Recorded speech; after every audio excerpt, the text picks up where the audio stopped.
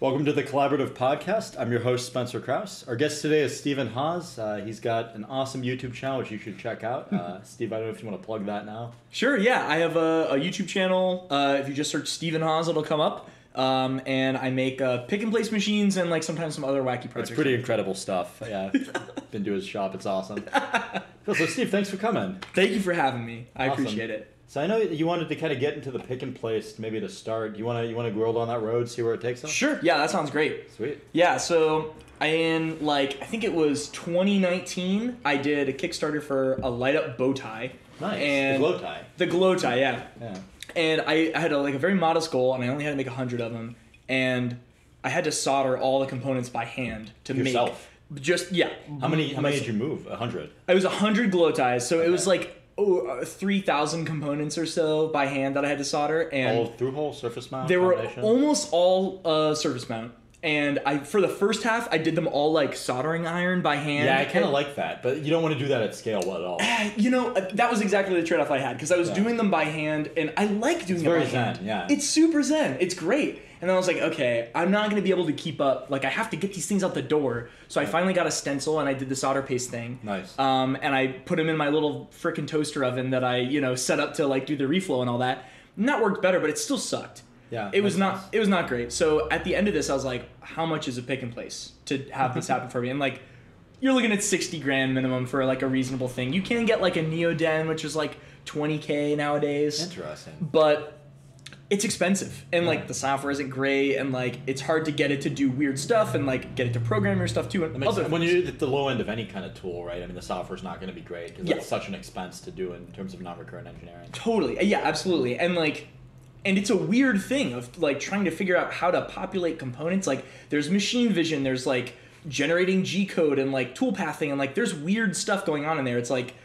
it's not straightforward writing something like that. So I actually haven't done it personally, but I can imagine just based on the fact that there's so many industries that exist around it. Yeah, 100%. It's a lot. So I was like, okay, so I could either like pay someone through the nose to get them populated like at some assembly shop, or buy a pick and place, or I could do them hand soldering. And I don't want to hand solder them. I don't want to pay through the nose. I don't want to buy a pick and place. Let me try and make a cheaper one with effectively just like using all the hardware that you use in an FDM printer, like stepper motors and like a standard off-the-shelf like 3D printer controller and like 3D printer firmware. It's effectively doing the same thing. You have to do some weird stuff to get it to work, but like a 3D printer is not tremendously different from a pick and place. There are other things you have to add in, but like with the cool hardware boom of like FDM printers, stepper motor cost came down, linear rail cost came down, a GT2 timing belt cost, like all the little greeblies you need, so much cheaper. That's awesome. I was like, why don't I just try and do that and make a pick and place? So that's been the past year or so of my life. That's cool. How far are you along? Like, what do you got running? So I have, like, it works. Okay. It's not super smooth, but it does the job. That makes sense. Yeah, so I have a whole list of milestones and stuff of like trust stuff I'm trying to hit. Where do you keep that track of that? Like, this is going to be a lot of tangents. So. I'm super about it. Awesome. Yeah. I have a really detailed wiki on my GitHub page. Nice. GitHub's great. You use the issues, or? Yeah, I do. GitHub issues are awesome. That's such a great way to run things. They're honestly awesome. It gets weird because like I'll make a GitHub issue and it's for something that I know is a problem, or like one of the developers on the project knows is a problem, and that's great. And then some random person that watches a YouTube video and like briefly looks at the CAD will just go to GitHub and be like, this is a problem. And it's like, oh, well, it's not really a problem. We've decided that we don't want this to be what this product is, So it's weird. It's more of like a user story than it is like a development milestone. Well, it's both, because we're trying to use it as like project management and project tracking, but other people will just drop stuff in there. So it's kind of like an inbox and project tracking. Do you consider closing it to the public? I really don't want to do that. That makes sense. Because it's a very, very open project. My Discord server around the YouTube channel has like 1,600 people in it, and like there's probably 30 or 40 people building an index right now. That's pretty slick that you've got access to that many people that want to work on a project. Because this is not going to be popular with your viewers, I don't think, but I'm a big closed source guy. And so, I mean, like SKA, my company I work for gets hired to, basically, I mean, we work on a lot of stuff where the clients have stringent confidentiality requirements and they're trying to beat other companies to market. Yeah. And I mean, that sounds really like greedy and capitalistic to somebody in the open source world, but the reality is, I mean, it's like these people are spending and these companies are spending so much money to try to be the first one there. Yep. And if we put it on blast for the world, I mean, it would really be just a disservice to our clients. Yeah. So. Yep. I don't think there's anything inherently wrong with closed source. Well, and so I've been coming around to open source. I used to be like a really super closed source kind of, So what pulled you around then? What was the okay, I can kind of see this? I think, honestly, OBS that we're using to record this podcast right now is a great piece of software that's open source. I love it. It's awesome. Yeah. There's a few other projects that I've just really, really enjoyed. I mean, the fact that the whole Linux ecosystem came out of open source, that's nothing to scoff at, and I mean, there's a bunch of projects that I just have a lot of respect for that are open source, and so, I think as humans we go through this journey where we're idealistic, and then we kind of open up to okay, maybe the world's pretty gray, it's not just shades of black and white, and so it's easy to be just Mr. Capitalist douchebag. I love, helping companies earn more profit. But then, you also have to see the other side, which is, people want to build things as a community, and that's awesome too. And that can also create utility in the world. I use GIMP to edit images, I mean, for instance, right? Rather than Photoshop. Right. I used Photoshop in high school. I liked it quite a lot then. Yeah. These days, I prefer GIMP. Yep. So, I think having that flexibility is great, and I think just keeping an open mind to the merits of every sort of paradigm of development is a great way to do it. Sure, I totally agree. I'm actually putting out these apps under the Creative Commons license. Are you really? YouTube license. Yeah. Oh, that's great. Okay, cool. That's pretty rad, man. I didn't know that. I just decided to do it a few days ago. Really? Yeah. That's cool. Seemed like a better way to run it. Yep. Yeah. And I totally agree. There are some things where closed source makes a lot of sense, and I won't blame anyone for deciding to do a closed source thing because it depends on what your goal is. My goal is not to freaking I don't know, demolish everybody, and I want to make stuff that helps people build circuit boards, and that makes sense. And but that just happens to be my very niche interest. So open source works for me, but it doesn't for everybody. Well, demolish everybody. I don't think that's a fair view of closed source or capitalism because nobody. Sure. Okay, so this is how this is actually a really interesting conversation. So, okay. I have a mentor that refers to it as ethical capitalism. Okay. So you don't want to screw people over. You don't want to be dishonest. Yep. Deceit is generally discouraged, but you can still be competitive. Yeah. So competition in some ways, I mean, the incentive that derives from that really can, the space shuttle, the fact that we put a person on the moon. A lot of people paid a lot of money to do those things. Yeah. Right now SpaceX is doing some really cool stuff, where I used to work at. Yep. And so, I don't know, all those are for-profit businesses that are doing good things for humanity, but at the same time, like you said, I mean, if you leverage open source, you can do that too. So I think it's just a different way to the same goal. I agree. That's a good point. Associating it with demolishing someone is not necessarily representative of how people. Some people act that way, and so there are some people that are really unethical. I think in business, and I do interact with people like that, and I don't enjoy interacting. I mean, sometimes I do if I can best them at something. It's a little bit satisfying. Getting their goat a little bit. Yeah, or just getting the better of them in a contract negotiation. If somebody's a little bit too cocky, and then you can. I don't know. I mean, maybe that's not the best thing to say, but it's a little whatever. It's kind of fun to I sort of enjoy it a little bit. Sure. Yeah. So. I think I think it can be a tool. I'm still gonna try and sell the pick and places, and that's inherently capitalistic. In order to you gotta pay the rent. I mean, exactly. We live in a world where money is necessary, and the way that you get that is by selling things and selling goods and services. We're kind of stuck in this methodology. So in order to make something profitable, you kind of do have to play the game a little bit. But the way that, I have my problems with Elon Musk, but yeah, sure. I work for the guy. But one thing of his that I do quite like is, I don't know, and I'm not entirely sure this is correct. I heard this, so it could be incorrect. But, he's trying to make Teslas to put the fire under Ford's ass to be electric cars are a thing, and look, I'm competition. Come on, I dare you to fight me. Here are all my patents. I promise you that I will not enforce them. Go ahead, take my patents. I want the competition because I don't care about being the best electric car company. That's I care about interesting. electric cars proliferating. He said that of Blue Origin when I was at SpaceX. This would have Oh, been maybe I'm getting 2013. confused with SpaceX then. Well, he might have said that to Ford too. I don't, because I mean, you know, he's a guy, and so he probably has his preferences. Yeah, But assume his behaviors, you know, cross into different endeavors of his, Sure. right? Yeah, that's true. And so, like, Yeah. I don't know. I would imagine he runs Tesla. They're both the same.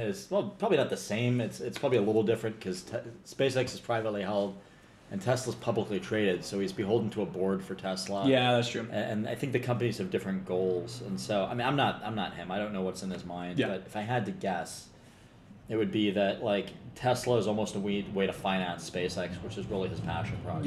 Yeah. But and there's probably other bits to it as well, but that's like a simplification. Yeah. But yeah, I mean, the idea of like I'm doing it because I want to create competition for a thing that I think is important and should be in the world is an interesting ethos. Like using capitalism as like a pressure on other people to try and jump on board with a movement is kind of interesting. And that for sure is a big part of what he's trying to do at SpaceX. I believe. Yeah, I think so. And I just saw it closer up. I mean. You definitely did. Yeah. Yeah, it's weird, but like, you know, closed source has a place. Like sometimes closed source software is way better. Sometimes it's not. And like Blender is a great example. Blender is the most beautiful, lovely, complicated, awesome piece of software. It's open source, right? And it's completely open source. Yeah. But so yeah, for me it's like, okay, cool. It's like I like the idea of it being open and also like I'm broke and I want to use free software. Yeah, I mean that's also part of it. Over here too. So exactly. But then money wherever we can. You also have the ability to hack it. Like in the pick and place, we're using two main big chunks of open source software: Marlin, the 3D printer firmware, and OpenPNP, which is software written to pretty much control any pick and place that you might want to plug into it. And we have on my little dev team of open source contributors that are working on the project.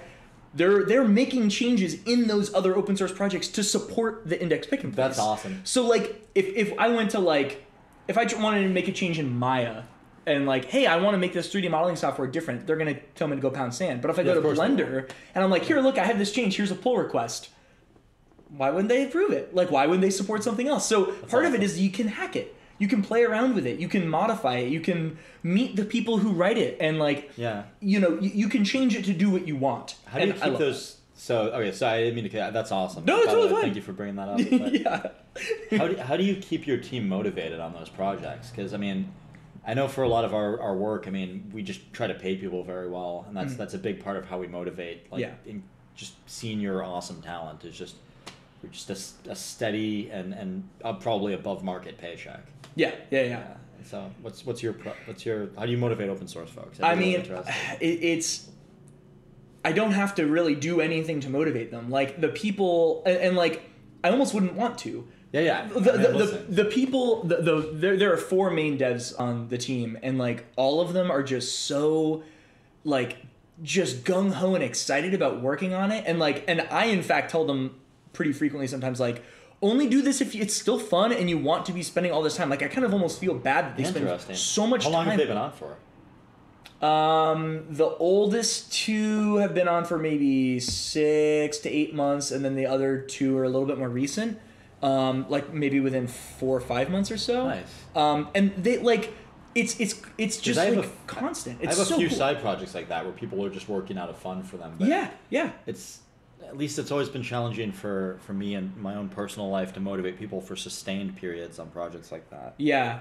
I think it's honestly, I think the reason is that these people in particular are like really like they happen to be very excited about the project. They feel like, and I shouldn't speak for them because I don't know. I really should ask them next time I have a call with them. Yeah, for sure. It's a pretty new project, and they have a lot of influence on the decisions made because like they're all way smarter than I am, and they know a lot more than I do, and they give me people like that. Exactly, like those are the kind of people you want to work with. So I think part of it is that they have a good amount of influence. Yeah.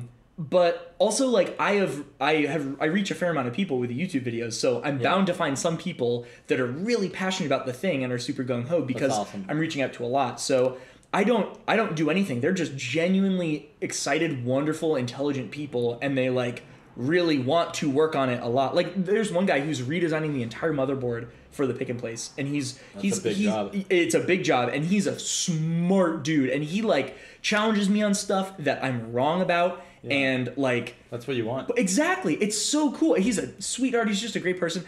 They're all wonderful. So I don't know. They're just I guess motivation is not even a thing I really think about. I almost feel bad that they're spending so much of their own time working on it, but they seem to be having fun, so it's great. It works out. That's cool. Yeah. But and that's kind of what's cool about it too, is like I've also gotten to know them pretty well and become friends with them. And of course. That's the thing I found about open source too, and like weirdly on Twitter, there's so much open source like people that communicate on Twitter that seems to be quite a hub for that. Yeah. And seeing the communication of people there and like how interconnected they get and like the tight-knit friendships that form from like the open source software maintainer community on Twitter is like interesting. It's wild. It's so cool. So I actually don't have a huge social media presence. Okay. But or Twitter or like an open source presence, but I feel like I have a similar dynamic with the people I work with. Yeah. Because like even people that we pay money to work on I mean they're not just like they put in crazy hours like because we pay them well. Like we've had people at SKA put in like 65-hour weeks while working full time on another thing. Holy smokes! Yeah, and so those people were being compensated very well in order to do that because they're pushing the limits of human endurance. Yeah. The one person I'm thinking of in particular that put in 65-hour weeks while working full time somewhere else has been with us for like 5 years, right? Yeah. And so, and actually brought in like some of our first big work through referrals. Yeah. They like SK and they want to see it succeed. And right. So it's really similar to what you, and I mean, I have dinner with these people. We go out for drinks. Yeah. We're friends. Right. And so like I'm not friends with every single person I work with, but like most of them, I would argue. Yep. Like, and I like it better when it's that way. Exactly. Like, and so there was a place I used to work, and the CEO of the company said like, we're not family, we're coworkers, and I was like, oh man, that sucks. Why can't you be both? And maybe not necessarily where that might have been, but I don't want to go down. No, it's not. It's not. Yeah. Interesting. Yeah. No. It's not a place Okay. But like it was like, why can't it be both?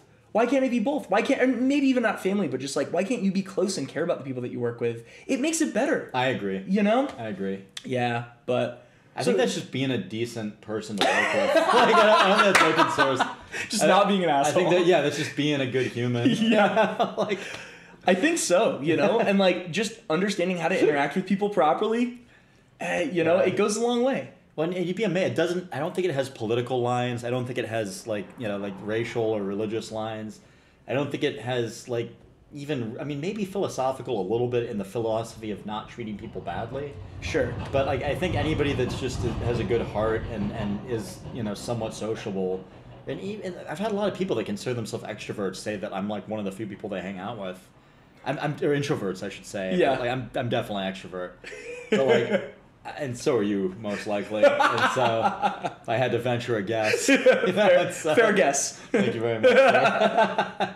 And so, I don't know. I think when you're good to people, like they tend to be good to you, right? I mean, it's not always true. Some people will spit in your face, and yeah. I mean, you might get this. I find I have kind of a polarizing personality, so I'm pretty unapologetically me. And I mean, I don't know. I think that is the wrong way. That is such a wonderful thing, though. Is like one of the traits I find the most like endearing and wonderful in people is genuineness. Like some of the people that I'm closest with in my life is like.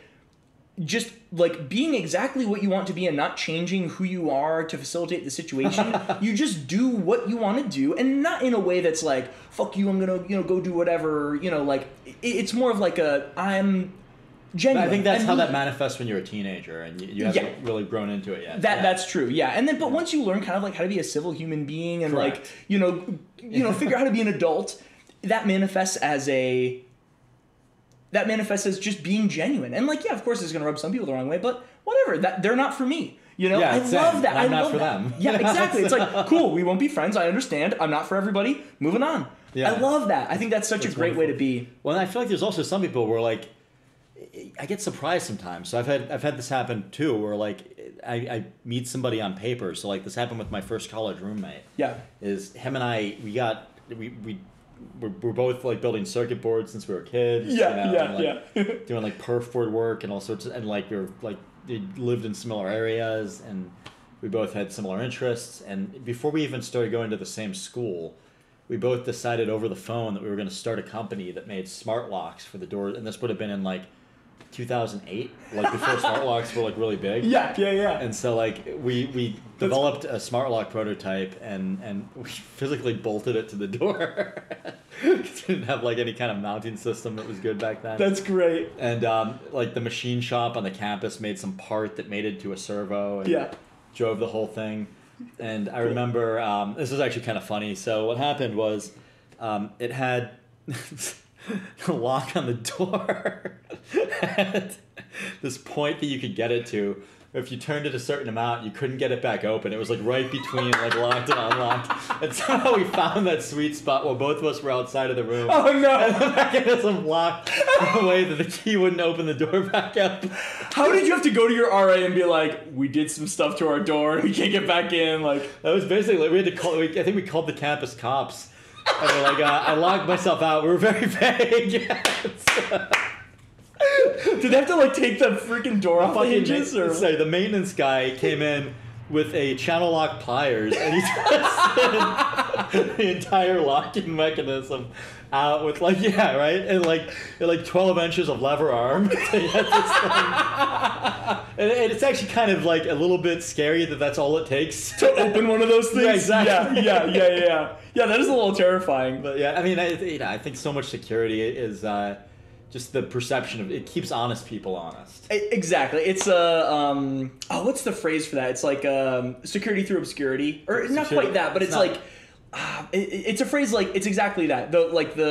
It's just making it more difficult. If you have a chainsaw, you can cut through a door, but like who's gonna freaking bring a chainsaw, a jackhammer? Exactly. Like you can do it. It's just how practical is it to do that? Yeah.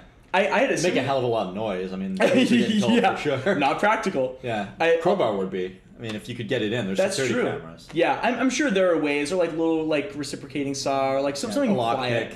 Lockpick. Yep. Yeah, that's probably the most low key way to do it. I also got in big trouble in college for something that I put on my door because I had a RFID chip in my hand in college. Nice. Wait, you removed it since then? I got it out. How much did that hurt? A lot.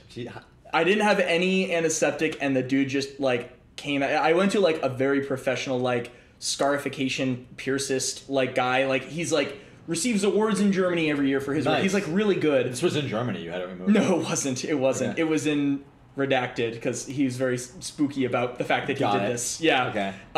And he just like for 15 minutes went at it with like a blade. Yeah. Usually I have to pay an editor to do that. No. I'll redact ahead of time for you. Awesome. Yeah, it was. I almost passed out. It was like 15 full minutes of him just like cutting and like trying to get this thing in there and like pull it out with these That's crazy. It was not good, but I'm getting a new one soon. Why did you take it out if you're getting a new one? It's a very long story short, like I wanted to. What was that? I said all good. Okay. You gotta truncate something. Yeah, he like it's not the protocol and frequency that I wanted. That makes sense. Yeah, and when I got it in, I was like, I understood what I was doing, but I just didn't understand all the applications that the other ones could be used for. Yeah. So technology is constantly evolving. It is. I mean, the frequency that I got is an industrial. It's 125 kilohertz, and it's an industrial frequency that will be around or it will still be around when I die. It's really a good standard, but the newer one is more well-formed, and it's in your phone. So you can actually program it with your phone. Oh, cool. You can read it from your phone. When I went to get mine out, my boss at the time, actually, we went up together, and he got one in. Oh, and interesting. He programmed it with the Rickrolled URL, so he can scan it on his phone, and it goes and it starts playing the song. And then he put his like business card or whatever on it. But like that's cool. But in college, I had one of these, and I had a little reader on my door, and it was before winter break, and I said to my RA, I just want to let you know, there's this, it has a little screen and like a reader that says like, it was like Hawes Dynamics or whatever the heck I put on it, like RFID reader. I was like, I just want you to know this is so I can unlock my door. I don't want you to freak out about this when you do my room inspection over winter break. I just want you to know. She's like, okay, thanks for telling me, Stephen, whatever. I go home for winter break. It's the day before Christmas. and I get a call from the chief of police of Storrs, Connecticut, around gosh. Yukon, Yeah. and he's like, "Yeah, Stephen, I'm here with the bomb squad and the fire marshal. We have some questions about your dorm room." So my RA thought it was a bomb. Oh, jeez. And she After you told her? I told her.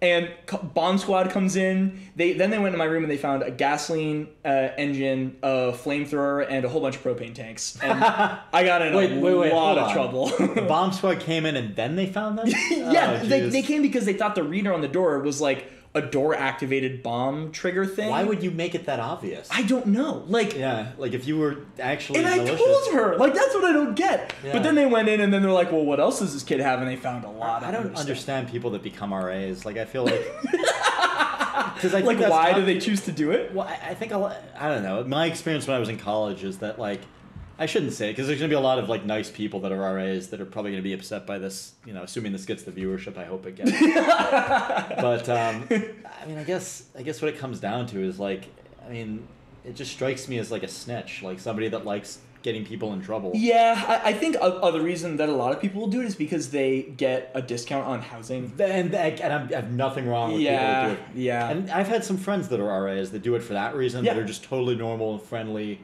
nice, down-to-earth, you know, people. Yeah. But I think some people do it just because they like having power over other people. I think that might be the case here and there. Yeah. This RA that reported it was, like, very sweet and hands-off. I think she just, like, forgot and got freaked out when she saw, like, a glowing thing on my door. And she was like, oh my God, what the heck is this thing? And instead of calling you, she called the police. She called the police, and then they called the bomb squad, and then they called the fire. Yeah, it was not great. A lot of trouble on that one. And they were all huddled around it, even though they thought it was a bomb. Exactly. It's like, I'm sure they looked at it and they're like, okay, this is fine. But this seems interesting. Let's see what's here. Exactly. Like, and this is not the first time. I almost got kicked off a cruise ship for rewiring a lamp to charge my phone. When I was, it was right before my freshman year. How do you get kicked out of a cruise? They just throw you overboard? I almost got kicked out in Honduras. Are you serious? Yeah, 100%. They just leave you in whatever country they're at? They were, like, this close from doing that. They were really not... It was really dumb, honestly. When you How go on a much did you cruise rewire ship, it? Like... It was... Okay, here's the deal. So, we get on the cruise ship. It was me, my brother, and my mom. And you're only allowed one electrical outlet. You can't bring a power strip because they have power restrictions for the boat. So you can only plug in, like, 2 things at a time. There were 3 of us. We all had phones. So I'm sleeping on, like, the little pull-out couch, and there's a lamp sconce on the wall. Yeah. And I noticed that the front panel of the sconce is loose. So I pull it off, and I see that there's just, like, 2, like, terminals on a switch. And Easy enough to twist around the terminals on your phone. I disconnect them, and I tap it, and I'm like, oh yeah, that's 110 AC right there. So I asked my brother for a piece of gum. Do you have a meter, or did you just give it a quick short? I gave it a quick... I didn't have a meter on me. I just gave it a quick tap. The fingers thing the old school electricians do? What do they do? The guys back in the old days, they would shock their knuckles, because your fingers will clamp, because of your muscles, around a live circuit, and then that's where you're in trouble. Because you latch on. Yeah. But if it's just your knuckles, you don't have that muscle response, so you get shocked quickly. And no, you don't do that anymore. But like the old guys back in the day, would do the knuckle trick. The knuckle trick. That's a good tip. I'm gonna use that now. Yeah, I mean, you know, don't do this at home. Everyone. This is not a good idea. But if you have to touch a live wire, that's the way to do it. Yeah, don't do it with an open hand if you're gonna do it. Obviously, I mean, but don't do it. Disclaimer in the description. Yeah. Yeah, and I asked my brother for a stick of gum, and it was the kind that had the foil lining on it. So I rip it in half, I chew the gum, and I use a quarter of the gum to attach it to the 2 leads, and then the other quarter to attach it to my phone, and sure enough, my phone starts charging. Of course. Yeah, that's like a very proud moment when you can get a rig, something like that. I was excited. How old were you at this point? I was 17, 18 or something. And then I was a dummy, and I went to dinner. And left it unattended, which is the dumbest thing I could have possibly done. Not only because, oh my God, how dangerous is that? Of course, it's a huge fire hazard. Huge! I mean, there's literally paper on the other side of the foil, and like it's connected with gum. Yeah. Like, bad idea, Hawes. But then the other thing is, they turn down your room on a cruise ship. Oh, they do during that? dinner. I didn't know that. So we're walking. What are you in a prison? Like, why would you ever do that voluntarily? I'm sorry, cruisers are not. No, for I'm me. sorry, not turn down like uproot everything, but they go like Oh, make your just bed that- and leave oh, a chocolate okay. on your pillow. Never mind. I thought it was like a search. Yeah, they like raid your room. Yeah, I just figured, well, if they're that stringent about power, I figured they had some kind of enforcement. So. Right, yeah. Yeah. Yeah, and we were walking down the hallway and like I'm watching the numbers of the rooms count down and I'm like, oh, this huge crowd in the hallway is about to line up with where our room is. And thus ensued like a 3-hour lecture from like the chief of security on the ship, and they like threatened us to kick us off Who at the I'm next sure knew all stop. sorts of things about electrical engineering. Yeah, not so much. But they did see that I had an electrical engineering book that I brought with me, and they're like, oh, this kid's probably just like an engineer or something. But I had to sign all this paperwork, and like it was a What whole did they make thing. you sign? Pretty much. I mean, like long story short, None of it it's was. valid anymore. I mean, it's. I mean, I guess I don't know. Yeah, I don't sure. really remember. Yeah. It was like I promised to be on my best behavior. Oh, gee, that's toothless. Yeah, I mean, Yeah, like it's psychological. They wanted you to, they wanted me to feel like I was in scare you. trouble, and I did. You Yeah. know, and I kept seeing that chief of security around the ship, and I was just like meekly waving at her the whole time. But Yeah. yeah, You should have just made friends with her. Like, hey, how's it going? yeah, Good to see you right. again. Remember me? Charging my phone the right way now. Yeah, thanks to you. Yeah. Can I get a power strip? My favorite part is as they Get were a gum? leaving after. Yeah, you got any gum? I could really use it. Only if it has the foil kind, you know. As they were leaving, my mom. Just keep the gum. I'll just take the foil. Yeah, you just hand her the gum. Thanks, I just needed this. My phone's a little low. She's like, oh god. How about a soldering iron? You got a soldering iron? Yeah, right. How do you disable the smoke detectors in the room? Yeah, as they were leaving, my mom had the gall to be like, the remote for the TV doesn't work. Can you bring us another remote? Like, after 3 hours of lecturing, it was a whole thing. Did they bring it? They did. Nice. Yeah. I mean, you're paying them a ton of money to be there. I guess so, but I almost burned down their ship. Yeah. Like, We would have burned down the whole ship. It would have probably been contained somewhat, but I hope so. I think. I mean, I guess you're at sea. It could be pretty bad. Yeah, I mean, like, it could I've be had friends bad. in the Navy that have told me some horrible stories, but About boats burning? I don't know if like to the ground. I mean, they're pretty good at containing those fires because I mean they train for it. And there's. Yeah. But like I've heard stories about like a helicopter like on a tether in like a mid-Atlantic storm just swinging around making holes in the boat. Oh my gosh. Wow. Crazy, and then like just like somebody going out and like risking their life to cut the cord to send that helicopter into the ocean Holy smokes. to save the boat, like crazy stuff like that. Wow. I mean, I've never served in the military, but that was another thing where when I was a kid, I was very idealistic and I was like a huge pacifist, and I probably to some extent still am, but. I didn't have a whole lot of respect for veterans for that reason. Now I have so many friends that are veterans where I'm like, I don't like everybody, but like I judge people on an individual basis. And Yeah. I mean, the things those people do, like, I mean, I have a lot of respect for it. Like Yeah. it takes courage and, what's the word I'm looking for? When you do what you say you're going to do. Integrity? Integrity. Yeah. I mean, Yeah. just a whole lot of, just spirit. I mean, like, I don't know. Yeah, like no matter what, they're still putting themselves in situations where Absolutely. they Like, are even like, if you don't believe with like the war that they're in, I mean, Yeah. the fact that they're doing the things they're doing to help the people Inherently, they're fighting with, I mean, yeah. you gotta have some respect for that person. Definitely. Yeah, I totally hear that. Yeah. Yeah, it's crazy. I bet they probably did have a lot of things in place to be able to facilitate Yeah. the entire boat not going down. They I'm probably sure. like a lot of things. Like I would Yeah. think they probably had like an Ansel system, and Yeah. then, like a fire The department. walls and- probably are all like super enclosed and encapsulated, so like the fire never gets past that one room Yeah. or like. Excuse me. I'm sure they have their methods. I mean, there was this great ship called the Titanic. They had this awesome watertight doors. I heard it worked perfectly. Yeah, it was unsinkable. Clearly, these things just work out really well. Yeah. Ugh. I'm just very grateful I didn't burn down that boat. Yeah, no, I'm glad you didn't burn down that boat either. Yeah. That I also glad you get to stay on it. I mean, I don't know. I guess I'm not into cruises. It feels a little too. I really am not either. But it's your parent. I mean, you're on a family vacation. Yeah, so it's their taste. It's not yours. Exactly. Yeah. I wouldn't choose to go on one. But I brought that electrical engineering book to like give me something to do the whole time makes because I a was lot of just sense. like I was up on the deck bored and I was like I'm Yeah. just gonna read my book about how does a transistor work and Yeah, no, I would do the same as a kid. Yeah. When did you get into it? Like, how old were you when you first started messing with electronics? And With electronics, well, so like when I was probably like a sophomore in high school, I was like, electronics are a thing. And like my grandpa gave me his old soldering iron. I'm going to try and make like a stomp box distortion pedal for my guitar. That's awesome. And I like found a schematic online and just blindly bought all the parts like from Radio Shack in person because I didn't know that Radio Shack. DigiKey was like a thing. We just recorded another episode, which I don't know what order they're going to come out. I probably shouldn't have said that, but at some point we may record an episode where we talk about how awesome Radio Shack was. Yeah, like, yeah. Did you hit them when they were closing? Like, oh no, dude! I hit it when they were closing, but I hit it in the middle of a hackathon. And we needed stuff for the hackathon. We needed like all these op amps for like it was a headset that would detect sound and like notify a deaf wearer of where the sound came from with like vibration. I love stuff like that. It was cool as heck. It was a really fun project. And it was like we needed stuff last minute and we went to a Radio Shack and they were going out of business and they were like just giving stuff away. Yeah. I bought like all this EL wire and like I bought all their whole like IC like stock. It was great. I went after relays and switches because they have the lowest markup.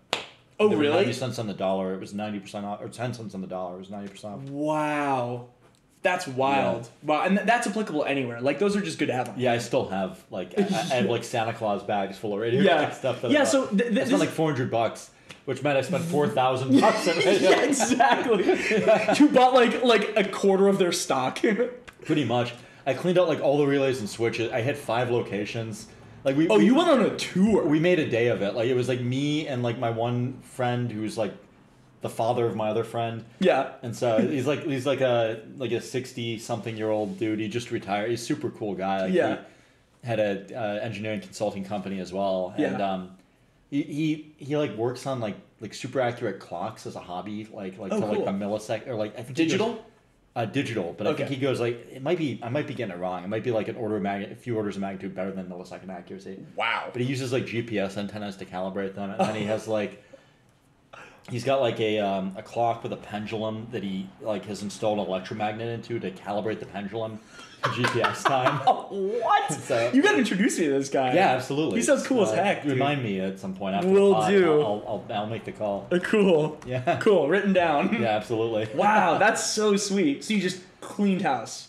Yeah, we cleaned up, and it was fun. I met another guy while I was doing it who was also like an older gentleman, like and he I'd say old, like he was probably in his early 60s. Okay. And he was like just retired, but he worked on like gambling machines for bars. Oh, okay. I'm pretty sure it was illegal. Like he had like a workshop in the attic of a beer distributor.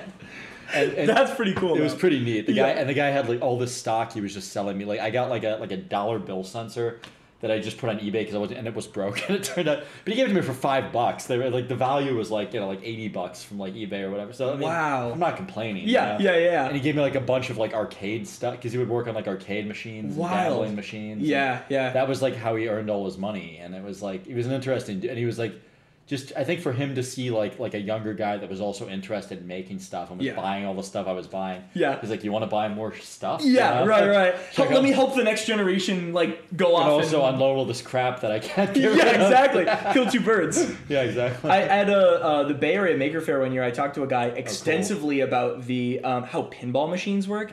And the one thing that I took away from it was Santa Clara, I feel like? San Mateo. Yeah. Rest in peace, no longer happening. Yeah. I got invited to the last one, and I kind of skipped it. Oh, really? I don't know. I'm not that into Maker Fairs. I used to be. I just just kind of lost the. I was on a business trip. I didn't really have a whole lot of time. Yeah, that's fair. Yeah. It's cool that you were there. We might have bumped into each other in a different. I'm sure. At one Maker Faire, there's a photo that I took. Or that my boss took when I was working at Form Labs that has me in it and another one of my coworkers in it, and none of the three of us had met. But he just took a picture at Maker Faire, and we could find ourselves in that. It was crazy. Yeah, when I've seen I was at one in I think it was in Queens in New York City. Yeah. That was the one that we took that picture at. Yeah. That's there were MakerBot had like a booth there, and they had that cupcake CNC that was a real piece of crap back in the day. Mm-hmm.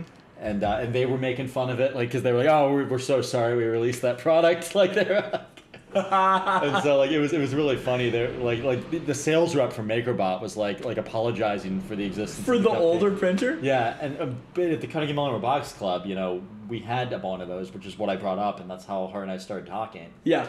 And so she's like, "Oh, I'm so sorry you had to deal with that thing." Yeah. It was cool. It had a conveyor belt on it. Like Wait, it had a automatically. Yeah, the old cupcakes would automatically eject the print when they were done, and it could just print continuously. Awesome. Yeah, but I think That the reason they really had ahead of its time then, because that's the reason they scrapped it is I'm pretty sure because of patent infringement. Ooh. Because recently, I'm really excited about this. The company Creality makes FDM 3D printers and SLA now.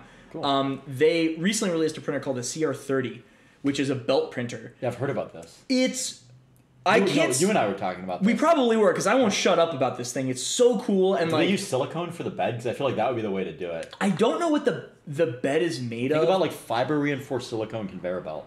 Because it's smooth, you can print on it. And when you get to the edge, it'll just... I'm just thinking of this now. Yeah, this is kind of like a spitball. But yeah. I don't know what they use. It's very textured. It almost looks like... I don't even know. It looks like grip tape, or like it looks like a treadmill. Honestly, yeah, that's cool. It's weird as heck. But it's also high temp silicone too, so you could heat it. And... That's true. I don't know if I think the bed is heated. I don't know if their bed is heated on it, but they did a Kickstarter, and like they're an established company. I'm not sure why they did the Kickstarter, but it makes sense. They did, and like it doesn't make sense, but I see what you're going for there. Yeah. And like. The fact that, anyway, the whole point here is that they're not infringing the patent. I think this is the case because it's not a Cartesian printer. The XY axis is at 45 degrees. Wait, what? So that way, what you can do is the belt moves along like this, and then X and Y, the head moves like that. Interesting. So you'll print one layer, and it's really just a line. The next one's a kind of a square. It's a bigger square, and then you start printing these full things. Yeah. But because it's at that 45 degree, you can print infinitely long. Because it will just print over and over and over. So people so the Z-axis is the belt. Exactly. That's pretty cool. Yeah, but also slicing for it and like trying to support overhangs. Like a straight up and down wall is effectively a 45 degree overhang, but only if it's on the leading edge. They would have to texture that, I feel like, to get the kind of grip to get that to... Because they're fighting... They don't have gravity on their side the way... They don't. And like a benchy is like the classic FDM calibration print. There's no orientation in which it prints well. Yeah. You just can't print it well because it's just a totally different paradigm. Benchy's like the boat that you see? It's the little crappy little boat thing. Yeah. So I don't know. It's just fascinating to me. But like they can eject it, and because it's not Cartesian, I think that's their argument for why it's not infringing on the conveyor belt patent. That's interesting. But it's up in I think relatively soon. I should really look this up. But really really cool. The idea that you can, and it has a mode where you can say I want 50 of these parts. And it will like print one, eject it off the belt, print another, eject it off the belt, and you put a bin in front of it, and you go to sleep, and you wake up, and it's not like your part's done. It's like your whole production run of parts are done. That's awesome. I want one so badly. I want one so bad. Yeah, you should get a bunch of them. I'm working on it. I missed the Kickstarter, but I'm like trying to pull the trigger on buying one like as soon as possible. What are they? Do you know what they're trying to price it at roughly? Yeah, it's like the Kickstarter price was like $500. Ooh, that's incredibly low. It's really good, and then how do they do that? Like, I don't know. I mean, Creality understands how to put together like an aluminum extrusion 3D printer. They have the Ender 3. I bought one of these recently. I've heard good things about those. $180. What? It's $180 and it prints a dream. Like it prints so That's well. Incredible. Yeah. Out of the box, dude. It's so good. That's awesome. So they know how to do it. I've heard good things. Yeah. Afterwards, after the Kickstarter, the price is going to be around $1,000. Yeah. But it's still excellent. I mean, whatever for that. Like that's peanuts. It's exactly like it's so worth it for what it's going to enable you to do. It's so cool. So yeah, that's awesome. Yeah, I really like the idea of being able to like automate that kind of stuff very easily. Like if you need to like make, and this is kind of like the idea of the pick and place. Like if you need to make 5 of something, you can hand solder them. If you need to make 5 of something, you can just print them on your printer and remove them and clean them up and whatever. But if you want to make 1,000,000 of something, you use injection molding for plastic parts. If you want to make 1,000,000 of something, you use an expensive pick and place. Yeah, well, typically like I don't know, what is it, like the 1,000 quantity is where injection molding seems to start to make economic sense. Yeah, around that is kind of what I've seen, especially if you... I mean, it depends on the part, obviously. I'm just kind of... Yeah, and like aluminum molds, like if you do aluminum instead of steel, it makes it a lot cheaper too, and like who you're going through and all that stuff. And then hardened steel versus, like, it depends how you're doing it. Yeah. But in the middle, like if you need to make like 500 of something a year, like 1,000 of something a year, you're not going to hand solder those, and it's expensive to go to a place to produce them. Yeah, when I have clients that 3D print stuff, you know, who, I mean, they still 3D print at higher quantities because for them it makes more sense. Exactly. And like, but something like the CR30 makes it a lot easier. Like, sure, you can buy a bunch of printers and like have someone sitting there 24/7 removing parts and like starting them again. yeah, exactly. Or you can just the guy we know. Yeah. Who does that? Yeah. Or you can just set this machine up to just do it. It's so freaking cool. I want one so badly, dude. They're so sick. They're so sick. It does sound like fun, I'll be honest. Yeah. And especially because it's so inexpensive to play around with it. Like, at first they had some weird firmware problems, and, like, they were trying to adapt Marlin to, like, print at 45 degrees weirdly. Yeah. But they're tuning it out. I mean, that's math for sure. Yeah. Definitely some math involved linear in that. algebra going on there. Yeah, right. But it is cool. It's cool now that the cost of all this stuff has come down a lot. It's interesting to see what people are like. Cheers. Yeah, I agree. I mean, the fact that they can hit $1.80 for the, the other thing. Try those chairs, by the way. They're really good. Oh, yeah? I like them. Yeah. They're the best maraschino chairs I've ever had. Mm. Right? Chef's kiss. I'm glad you like them. They're very good. Well, Yeah, it is crazy how cheap it can be. yeah, that's insane. Anyone can buy like a little soldering kit and a printer and just like start futzing around with it Yeah. so quickly. That is one thing that, like, I mean, back in my day, they didn't have 3D printers. But I did have a so I started soldering when I was like 7 years old, right? Oh, wow. Yeah. How'd you get introduced to soldering as like a thing? So the way I got introduced to like electrical stuff, so I started with the alligator clips from Radio Shack, and what it was is I had a friend whose father was an audio engineer who recorded like Biggie Smalls and Smashing Pumpkins. No way! Yeah. Wow. And in his attic in the mid to late 90s, because I was born in 88, right? Okay. So it would have been like around 95. Like Tupac was still alive when I first started messing with electronics. Wow, I was born in 95. Yeah, okay. Yeah, that makes sense. You were 7. Yeah, exactly. Yeah, okay. So I was Checks 7 out. years old, yeah. Mm-hmm. And so I think he was murdered in 96. But anyway, I don't want to make this about Tupac. And God rest his soul, a great guy. Big fan of Tupac. But anyway, it's basically what happened was it was a few things. So one was that friend's dad, and in his attic he was building a robot to take CDs off a CD burner. Though I think he had a stack of them, and he would put labels on them. So he had this company, I don't know if they're still around or not, but it's called Digital Dynamics Audio Incorporated, okay. DDAI. And so they would burn CDs, and he had like these computers that were loaded up with like 8 CD burners, and he would run them all at once.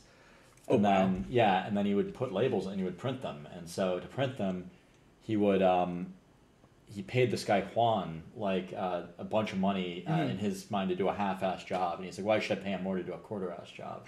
So it's like that was Francisco's sense of humor, and so and so basically what it was is he wanted to replace Juan with a robot. Oh boy, automating the workplace. In the 90s, he had this little robot. There was a linear slide and then a solenoid, and it would pop the CD onto the robot by popping down with the solenoid, and then it would slide over to the printer, pop it onto the printer, and then it would. It was a label printer, so the thing would. Slide the CD in as it printed, and so the jet was there. Oh, it printed directly onto the CD? Yeah, exactly. Get out of here, dude. Yeah, that's what it did. And so was it just an inkjet printer that he just modified an inkjet printer? No, it was made for that. It was purpose built. He just couldn't find a robot that would load it, and so interesting. Okay, I see. He eventually ended up buying a robot to do the job that existed. They made them eventually. Really? But before that, he had one it was a linear slide, and then it was a solenoid. It would boop. This is in 95. Yeah, so he would take is it off. Is he like using like a PLC for this? Like, what do you have for controlling a thing like this? I think it was custom. I believe he was doing it with like circuitry that he perf boarded together and either wire wrapped or soldered. Like 74 series logic gates kind of thing? Like I think so. Like stuff like that. Yeah. I don't know exactly what he was using, but I think it was TTL and gate logic. That's so cool. The guy was a badass. Like I think he's still alive. I'd say the guy is a badass. I mean, like, yeah. But like I haven't talked to him in a while, but he he taught me all about like relay logic and resistors and Ohm's law. Yeah. And this was in kindergarten and through like grade school.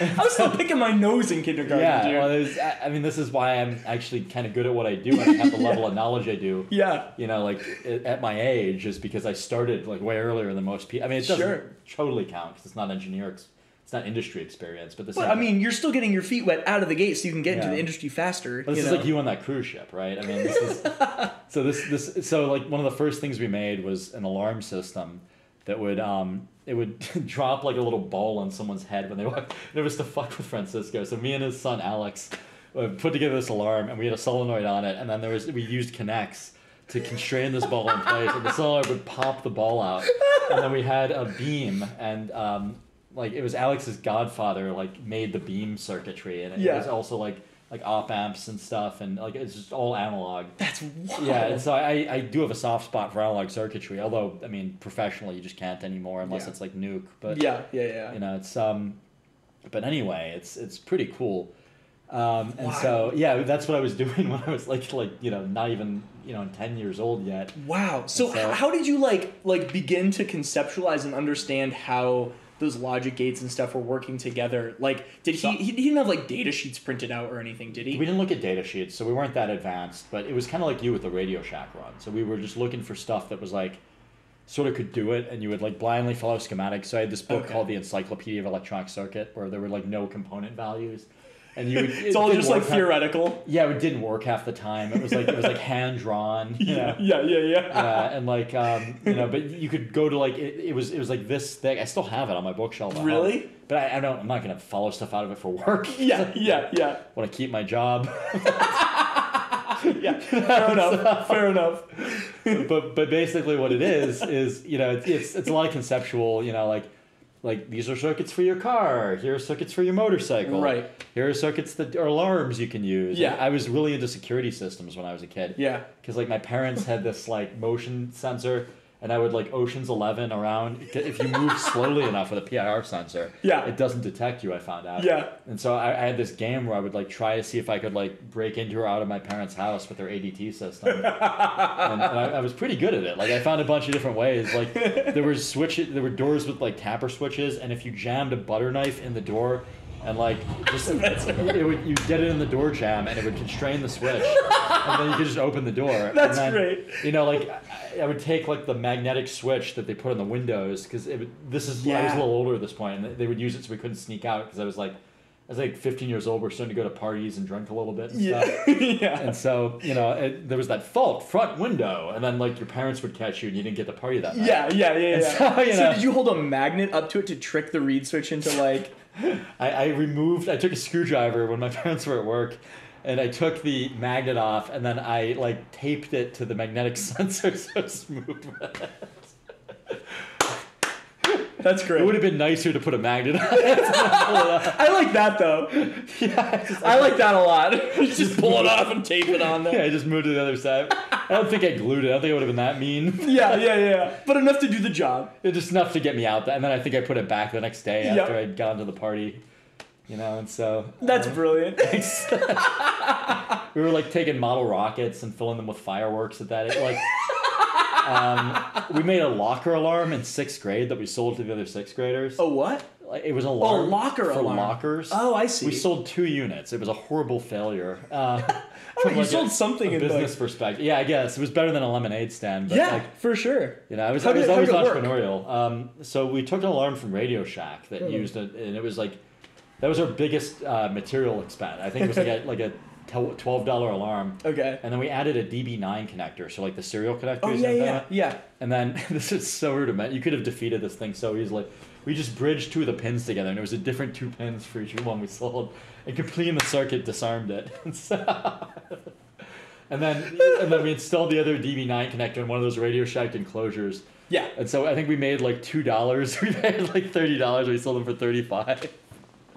Hey, that's $2 you didn't have before. Yeah, it was $5. It was like not a lot of money. Yeah. One of them malfunctioned, and some kid had it, and I think he hit it with an axe. Oh my god! You want a refund? Here's Johnny. Yeah, right.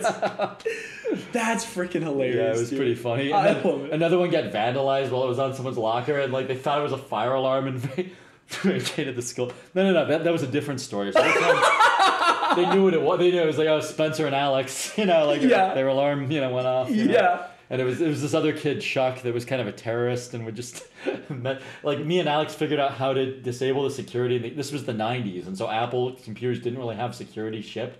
Okay. So there was this third-party program called On Guard at the time. Okay. And it was an extension that loaded into Mac OS 9, which is what we were using then. Yeah. And so to disable the extensions, you would typically hold the Shift key as the computer was booting up, and anything that didn't ship with the computer wouldn't work. And so it was like their safe mode. Oh, wow, okay. And so, On Guard didn't ship with the computer. Yeah, so that's the first thing we tried, and it turned out that didn't work because one of the features of On Guard is you can change the key to disable the extension. Well, so to this day, I remember that all we did was one of us looked over the sysadmin's shoulder as he was doing it, and it was Apple option 8. And so when we figured that out, we told Chuck, who was like the biggest troublemaker in the school, and he just started like going in and deleting files and putting like pornography, doing all this messed up, kind of funny in my opinion. Yeah. But like at the time, could have gotten us in what we perceived to be a lot of trouble stuff. Yeah. It was. There was another one I got. These school stories are fun. Yeah. So there's another one where like I got in trouble in math class in 4th grade for not showing my work. Okay. So it was long division, and they thought I was cheating, and the teacher made me stay after, and I was like, he was like, I was like, look, if I can do this with you watching me, and explain how I did it, can I just not have to show my work in this class? And he was like, yeah. And so I was doing long division in my head, and I don't do this anymore. I have a calculator now. Yeah, but right. Yeah. At the time, I was just trying to, exercise the brain. Wow. Because you're a kid. So that's such a power move to just be like, you know what? I'm going to prove to you that I'm not cheating. I'm just going to do it and you're going to see. Yeah. Did he let you not? Yeah, he allowed me to do it after that. That's awesome. Well, and then I had another teacher where like this was 6th grade and I learned how to program. My first language I ever learned to program was TI Basic, like text and Me too, dude. Are you serious? Yeah, 100%. That's awesome. Yeah. I used to sell programs for chemistry classes. I would like write them the night before a test and I'd come in early, and as people would come in for this, I'd be like, you want the program? And I charge like that new stuff? $20, like, and just like that's way more money than made the locker alarm. Yeah, I guess so. You beam it over with a little like. Yeah, they have like a little headphone jack that they send it over. We wrote an instant messaging app so we could like in the 90s before there was text messaging, we had a T83 Plus messenger. And then we wrote a program for our math teacher that would make seating charts randomly, but it would always seat me and Alex next to each other. Wait, what? Wait. This is a calculator that has messaging built in? Well, we wrote the messaging. So it was a T83 Plus. How was it? Was it wireless? No, it was a link cable. You had to plug a cable into each one. Oh, okay. Yeah, it was very obvious that we had our calculators connected. Yeah. Because we were passing notes through them. Digitally passing notes. Yeah. That's so cool. It was ahead of its time. Nobody else was doing it back then. Yeah, 100%. Yeah, the other one we did that was like really unique for the day is we had like home automation stuff. So we would like hook to the parallel port on the computer and like turn on and off lights and stuff. And I mean, I don't know. How are you doing that with Windows? Like you're just like manipulating the port. Like I would imagine in Linux you could probably just like. The port gives you a lot of access to like individual. Like I think it has. It's been a while, so I don't remember it intimately, but I think it has GPIO on it.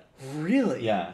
Wow, I did not realize that. Nobody uses parallel ports anymore. Why would you? Yeah, exactly. Yeah. Is it like was this in Windows that you were doing this? This was in Windows. I didn't use Linux, but I'm still not really a Linux guy. I mean, I respect it. Yeah. And I have a lot. I like it, and I would want it on a robot that we ship. Yeah. I'm just not personally. I have too much muscle memory. I recently switched over to Linux for my desktop daily driver, and like my brother's really into it. It's pretty good. Like there's a couple things about it that kind of suck, but like honestly, I have the i3 window manager, and I can rearrange all 4 of my monitors in a heartbeat with like 7 key presses. I just do it and everything's exactly where I want it. And then I have my Mac for mobile, and like that works pretty good for me. And I can boot my computer into Windows too. I have a partition. That's pretty awesome. But Linux is pretty good. It's like pretty. That's what my brother's like pretty like he's got pretty good work habits. I mean, he has like a healthcare IT software company. Yeah. And he he runs Linux for his main thing. I mean, his wife's father was like on the original Linux dev team and is not like a Google guy. No way. Wow. Yeah. That's pretty cool. Yeah. Yeah, I mean, aside from like I don't know, like Zoom client sometimes doesn't work, and I just do that on my Mac, or like, but like I imagine CAD would be kind of a pain in the rear. Yeah, CAD. Well, I use FreeCAD. Oh, okay, nice. Because I'm a masochist. It's not, honestly pretty good. I shouldn't poo-poo it, but all of my CAD software runs on Linux.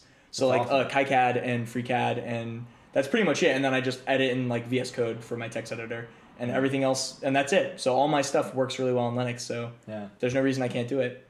But That makes sense. except for video editing, that's the one thing that I can't do in Linux. So I have to do it all. Not Adobe, sorry. The Blackmagic product, DaVinci Resolve. Yes, I have. Yep, and I think it might actually run on Linux, but if I'm gonna pick something, if I'm gonna switch away from Final Cut Pro, because I've been using Final Cut Pro for like a decade. Oh yeah, you're good at it. I have a custom keyboard shortcuts set up, and I can edit really fast. That's why you would switch if you're editing the volume you're on. Yeah, if I'm gonna switch, what I'm gonna do is I'm gonna make it something that is cross-platform, so I can edit either at home on my desktop or on my Mac, Yeah, and makes sense. have it be open source in case I want to edit or like change the way it operates or like file a PR or whatever.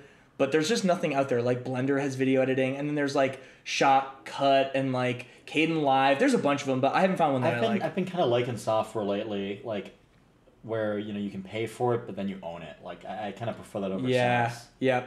Do you use video editing software or? So in making this podcast, I've been trying to learn. I mean, I guess I messed around as a kid, but I was never good at it. Uh-huh. But I've been trying to learn for the pod, just to to kind of get good at something new, and also to save money if we really want to put these out at volume. Yeah. And I guess DaVinci Resolve, I like their business model. I'm a big fan of Blackmagic. We have a bunch of their gear here in the studio. Yeah. It's an Australian company. They make really high-end gear, and I like that. And then just the fact that they'll give you the free version just for free, and that does most of what you need. Yeah. Like there's an engineer that I respect a lot that recommended it to me that said, you can have a team of editors. You can have 10 people running the free version and 2 senior editors running the paid version, and which makes you wonder how much those people are making an hour. But like like the $300 software license is your bottleneck to having the team that large working on a project. But yeah, I don't know, like. I don't want to name other brands and talk too much crap, but $300, then you have it forever. That doesn't seem too bad to me. Yeah. Yep. For the good version, Yeah, that is pretty good. Like if it's gonna be an investment, and Final Cut Pro I think is the same way, where like you spend, it's like $300 or $500 up front, but like, and it is kind of like iMovie with some bells and whistles, but like they're the bells and whistles you need. Like there's nothing wrong with that. And yeah, it does the job for what I need. Like I do some weird masking and comping out sometimes, and if I really need something, I go into After Effects. If these people work their balls off to make the software, they should get to charge for it. Like I don't know. I agree. Yep. Yeah. But like similarly, right? If somebody wants to open source something, they should get to put it out for free. Yeah. It's like, exactly. It's like it's your own onus of responsibility to decide how you want to charge for it. And like my only beef is when like Fusion 360 did this recently with their CAD thing, where they were like, it's free. Look at all this free stuff. And they wait and they bide their time until everyone comes in like, wow, this free thing. And then they're like, we're going to charge you. It's like, okay. So now I've invested all this time in learning it and all my CAD's in it. And like, that's pretty sneaky. It is. Like, I appreciate being upfront about it. If you're like, I'm going to do X. And MakerBot did the same thing. They're like, we're going to be open source. Well, and then they switched. Though, they got purchased. I don't think that was... They went closed source before they got purchased. Oh, actually? Yeah. Interesting. Yeah, I'm not a huge fan of that decision. Yeah. Want some more water, by the way? Yeah, that would be great. Thank you, sir. Awesome. But, as long as, if they want to be closed source, that's totally fine. Like, you get to do that. It's your product. It's your work. Yeah, but when you get all these people to build it for you and then you switch it over. And then you dip, it's like, that's rough. Because that's violating those people's consent, I feel like. Yeah. And you want some whiskey as well? Sure. Whiskey is Hidden. It's pretty good stuff. Thank you very much. You're welcome, sir. Much obliged. That's plenty. Thank you. I think the most important thing is just like being transparent and honest about your intentions of the thing. I agree, and I think that's part of the ethical capitalism thing I was talking about. Yep. Just be upfront about what you're trying to do.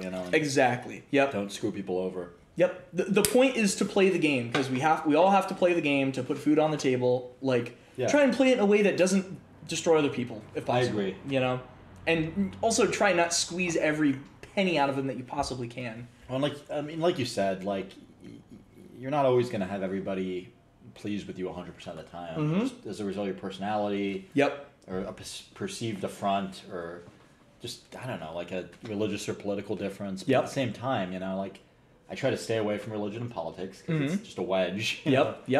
And and at least talking about it, obviously my own stuff. But sure. like, you know, at the same, and also like I just try to treat people well. You treat people the way you want to be treated. Yep. That's such an important thing to how I try to act and do business and, Yep. and treat other folks. Yep. Yeah, I think that's one of the biggest things is like coming to terms with the fact that you're not gonna please everybody. Like one of the things. It's hard, man. It's hard, and like one of the things I've really enjoyed about having a YouTube channel is the hate mail, because there are some people who, Spencer, they spend time thinking about the most mean, like digging things they can possibly say, and most of the time it's just like whatever, you're salty, and then they type it wrong and they it's like okay, whatever, you know what you're talking about, because if someone's angry they don't think straight. They're just blasting it out. But some are gems. Like one of my favorite ones ever is like lay on me. I've never seen a more punchable face. Are you serious?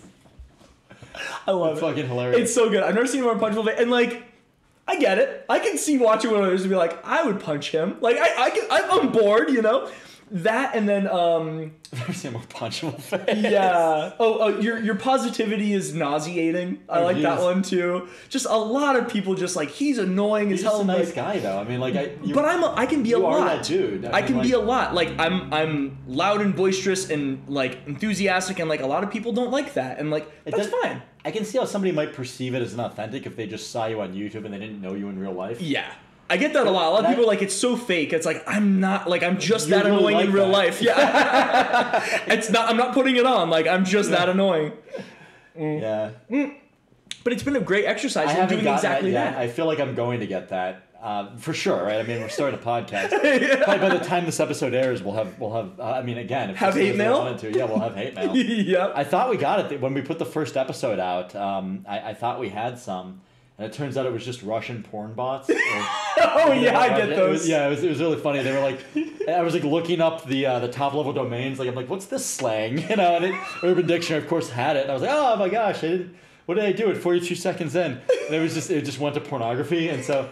I reported it or deleted it. I probably should have just left it for the action, or for just seeing activity on the channel. For engagement. Yeah, for engagement. Yeah, right. Exactly. Oh, nice of you to say that. Yeah. Yeah. YouTube algorithm's like, oh, people are watching this. This is great. Thanks for the constructive criticism.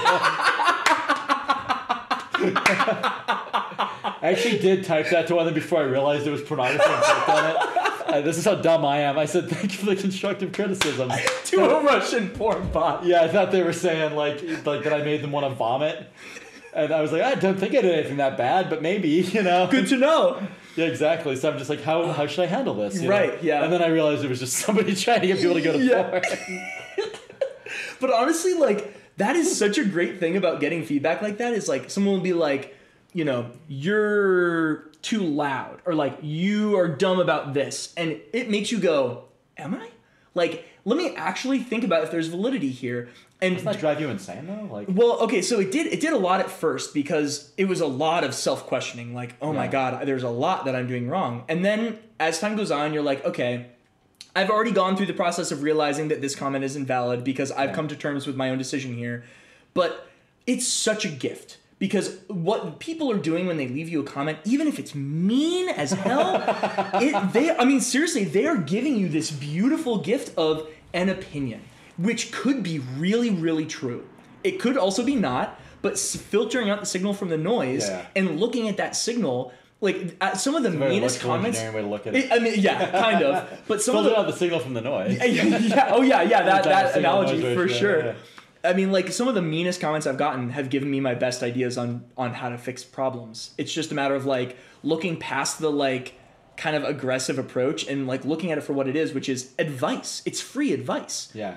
Why would you turn that down? I've been... Well, I don't know. Well, I mean... It's a beautiful way to look at it, but I love the way that your brain works, and I'm jealous that you can look at that in a positive And I way. don't follow 99% of it. Okay. It's just that... But you still read it. I still read it, and I still go, is this valid? Is this something that maybe this person's super right, and I'm totally off base? That's pretty incredible. And it takes a lot of time, and most of the time I'm like, no, I feel pretty good about my convictions here. But, like, it makes me have to challenge my own assumptions all the time, which is so great. It's a wonderful thing. I've been starting to live stream some of my, like, design stuff, and then it happens in real time. I'm, like, laying a trace, and someone's like, don't do that. I'm like, why? And they're like, oh, that needs to be differential trace. Like, you're running a USB line. I'm like, what does that mean? I'm Googling it USB on 3?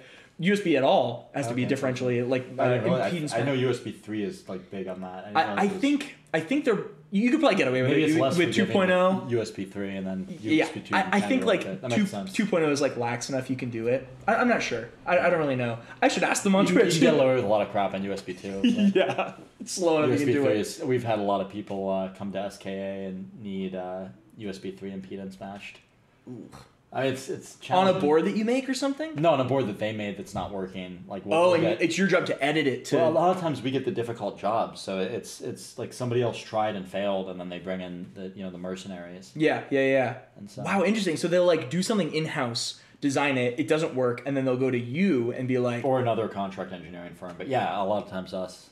Really? Yeah, it's kind of fun because you get to solve like really really challenging, questions of like, is this even possible? And I mean, not with obviously USB impedance matching, people do it all the time. yeah. But we get like crazy timelines where like the company came to us like at some point last year with like a project that they had allotted 18 months to. Okay. And they gave us 2. All right. Oh my gosh. Yeah. I'm not gonna say what it was, but like, yeah, we had 2 months to do an 18-month project, so. They had 1 person on it. We got 7. Okay, there you go. But it doesn't scale. Like you can't parallelize exactly right. So. It's that project manager joke where 9 pregnant women can give birth to a baby in 1 month. It's like, it doesn't work that way. Like it just takes 9 months. You can't rush it. Yeah. But it turns out you can in some ways. Yeah, not all the way, but like you can kind of do it. You can. You have to sort of compromise on the right thing. So you negotiate on scope. So first of all, you get rid of all the requirements that aren't actually requirements. So you talk to your client and you're like, do you really need this? Like, and obviously we're happy to develop it for you, but at the same time, we want to hit your timeline. And so if you had to pick, put these in order of priority and say what you want the most and what you want the least. Yeah. And then we'll focus on the high priority stuff first. And then we'll have other engineers, like anything that can be parallelized, we break out into a separate task. Okay. And then it's actually a really fun management challenge. And there's no greater feeling than conquering. Conquering that? Honestly, it's like, I hesitate to say this on the air, but it's better than sex for me at this point in my life. Like, I just being able to manage your team effectively? To tackle something that you didn't think was possible. Yeah. Like to do something that nobody else was able to do. Right. It's just such a rush. Like, that sounds bad, but I want to hear about what that's like for you. Of how how do you go about managing like a bunch of people to be more efficient than one person? Because as I've had some devs working on the index, I've realized that having more people does increase the effectiveness of like how much work gets done. But like I still have mental blocks of like I need to be doing a lot of the R&D. How in what way do you do that delegation that it's more efficient than just you having the entire project in your head and just buckling down and doing it all yourself? Yeah, I mean, being able to throw money at people helps. Sure, yeah. But like at the same time, a lot of it comes down to knowing what different people are good at, understanding the interplay between different individuals on your team. Okay. So, and also knowing like when the human brain is at a limit of endurance and how to give people a rest. So, I mean, there's a decent amount to it, and so. Let's see, what's a good direction to take? How do you handle communication? This is a big one. Like, how do you keep everyone on the team? Let's say you have 4 other people along with you working on trying to get a thing done.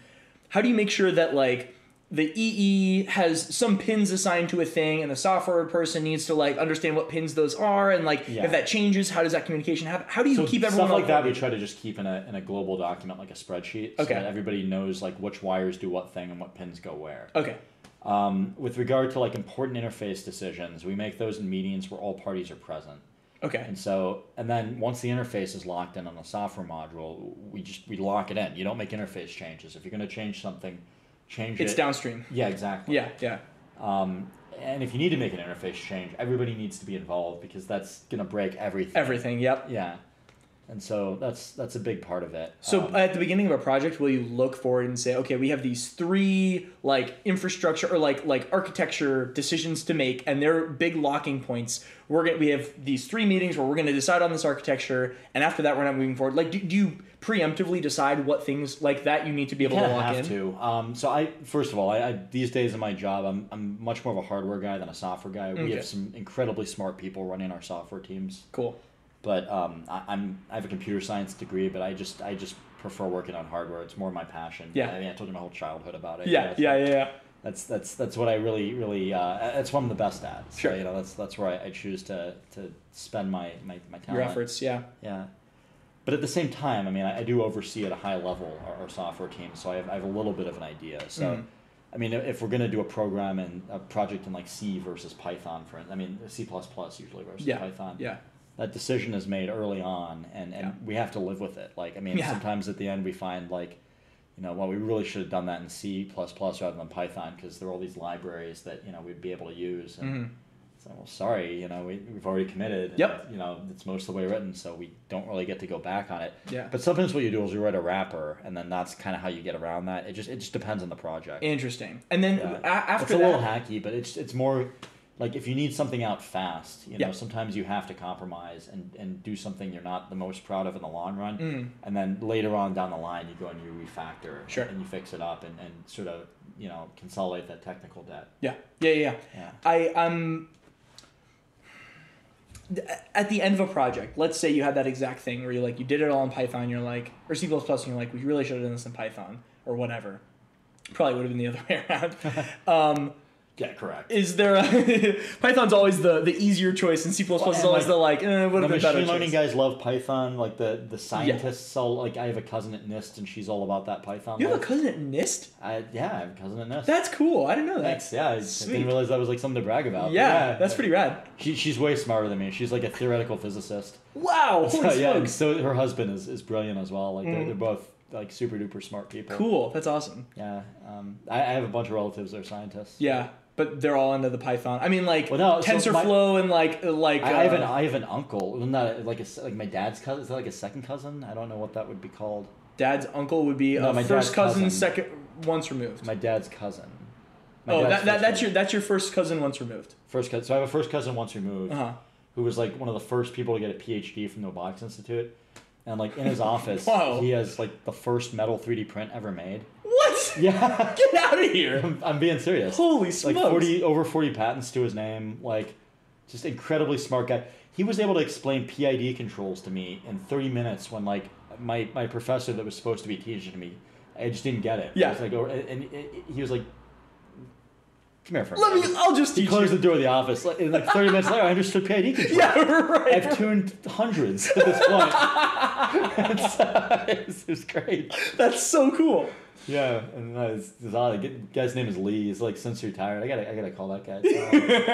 But I mean, he is like really into bioprinting. So like that like printing scaffolding. Yep. For like so he's all about that, and then he's got like a crazy 2D printer that does like biological stuff. I think.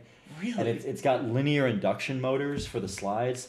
So it's like if you took a regular motor and unwrapped it. Yeah, that's how he explained it to me. So some of the big expensive picking places use those. That's awesome. Yeah. They're so quick. They're like accurate. They're quick and crazy accurate. I wouldn't expect them to be, but they are. Yeah, they're awesome. Yeah. I mean, controls, man. Like it's a whole, like it's just awesome. It's a whole thing. Yeah, I have a friend who's doing like robotics and prosthetics and like biology at MIT right now. Oh, nice. I love that stuff. And like hearing him talk about some of his classes that he's taking are just mind-boggling of like, how do you model a muscle? Like, in what ways do you actually represent a muscle's behavior mathematically? Like spring mass damper, I would guess. It is like, or more than that. It's way more than that, because it's like your muscle has multiple different modes of being able, like it has like 14 different gearing ratios of that, and it can choose which ones it wants to articulate for speed or power. Do you know a guy named Hart McGuire at Carnegie Mellon?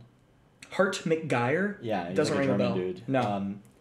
He taught a course. Well, there was this course, Manipulation, Mobility, and Controls. That was like the heart of my master's program, which is Master's in Robotic Systems Development. And he was a brilliant dude. He was like really into biologically inspired robots, and so he had like a lab with a treadmill where the two sides were independent, and then he was doing all this prosthetics work. Cool. And yeah, and he was really into gates and like horses and how they ran versus people, and like there were experiments where you could look at the amount of oxygen a horse was utilizing at different gates.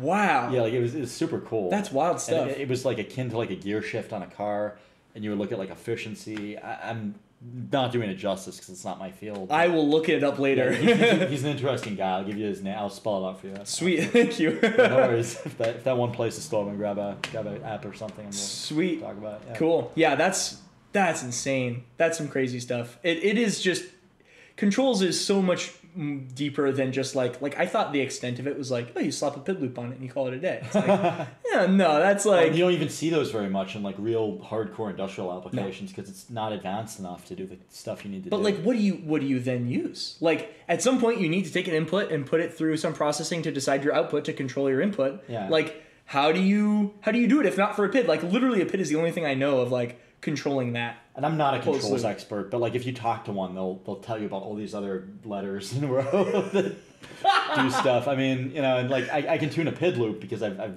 done it. It's what they taught at my university. Yeah.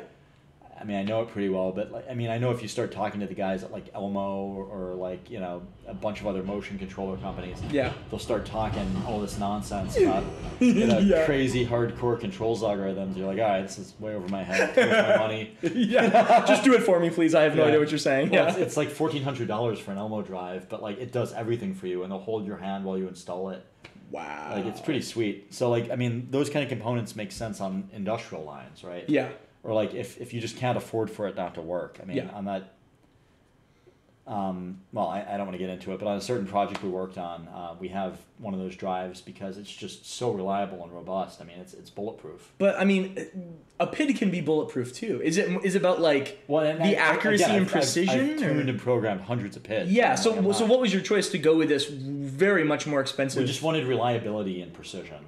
Okay, so that you're going to get that based on, is it because the controller itself is really good, or is it because their control systems, like their methodology, is much more advanced than a PID? The methodology was advanced, but I didn't get into how it worked super. I mean, I was at such a high level on this project. I didn't look at the math or the theory behind how the controller worked. So okay. I'll be honest, I don't have a good answer to that part of the question. The reason that I made the decision to go with a higher-end motion controller on that particular project was that we didn't want to have a confounding variable as to whether or not the motion controller was the cause of an inaccuracy in the system. Yep, and like I'm sure looking at a spec sheet too would be helpful, just to see what the precision metrics are for that controller. And also, it was the frequency it switched at, so it was 20 kilohertz. Oh, okay. So the human audible range, as you probably know, is 20 hertz. 20 hertz to 20 kilohertz. Yeah. Oh, okay. So it's the highest end. So you can't hear it. It's whisper quiet, and it's quite pleasant because when you're running this machine, it's just like zoom. Yeah. None of that whining you get from like the sort of the lower end motor controllers. Yeah. So it's just super. It's just nice. Yeah. Like, fair enough. And it's never gonna break on you. You never have to worry about like, is that the problem? And if it does, a team of people from that company will descend and fix it for you. Yeah, exactly. You know, and so you're paying for their service too. That's 100%. That's 100. That's probably 70% it. Really? Okay, interesting. I guess when you have something where it's like, it just needs to work. It just needs to execute. Yeah. It's worth the money to do that. I agreed. Yeah. I mean, we have enough other things to worry about trying to do things we're hired to do to solve a research problem that's very, very complex in of itself. Yeah. To tune, our own loops. I mean, it only takes an hour to tune a PID loop for somebody experienced at it, or even half an hour, I would say at this point in my career. Mm-hmm. But at the same time, like, I don't want to question my sanity as to whether or not my tuning on that PID loop or my implementation of that PID loop is the root cause of failure for a much larger, more complex system. Yep. And like, if you're offloading something as like specific as tuning a PID loop to the controller, like, I think so much of what lets people do more stuff nowadays and make more complex things is just like black boxing things and abstracting things away. Like 100%. Like a motherboard could never exist if you didn't do that. Exactly. Yeah. Like you need to be able to take a thing and be like, I know that this input gives me this output. Right? Exactly. And like, if you no longer have to deal with tuning a PID loop, you can focus more on the higher level architecture and doing more complicated stuff with the tool of that closed system actuator that's just going to work. Which in and of itself is super complex. Yes, exactly. But like, you don't have to deal with it. It's done. Like, if 100%. I want to like write a Word document, I can do that on my computer and not care about what transistors are firing and like seg faults and stuff. That just is taken care of for me, and it lets me do higher level work. Until it blue screens. Until you blue screen, and then... Which is probably a seg fault. It's like dumping memory. That's for sure a seg fault. Maybe I'm wrong. I'm sure I don't know. For this. That's a Windows problem. I don't deal with that. Well, they don't tell you how it works, really. You just have to... Restart. It seems like a seg fault. Like, I could be wrong. Yeah, I don't know. I like the idea of, like, modularizing and abstracting things to, like, I don't have to... I have this whole dichotomy of, like, is a thing a tool or a project? Like, do I buy my Mac to have a thing to work on and tinker with? No, I want it to just do what I want it to do. Yeah. If I buy a CNC machine, I might buy it as a project. It might be fun to put it together. It might be fun to play with it and tune it. But I also may just, like, need to mill out 400 things a day. And, like, I just need it to work for me. Oh, I know people that have spent obscene amounts of money on CNC machines. You know them, too. For them, it's a project. But for me, it's a tool. I don't want to do that. A lot of I just people want it's a to tool work. for, though. They'll spend, like, some of those things are $750,000 for a CNC machine. Exactly. Then it should be a tool. It should not be a project. Yeah, you don't want that to... Yeah, if you have to dick around with wiring that thing, forget about it. Yeah, no thank you. But, Exactly. like, I think that applies in so many different things. My rule of thumb is if it's on the critical path, I don't want to be experimenting. Yeah. Yeah. Well, I mean, and, like, sometimes you have to experiment. I mean, if you're hired to do a development task that's never been done before, like, there is some experimentation inherent in that a lot of the time.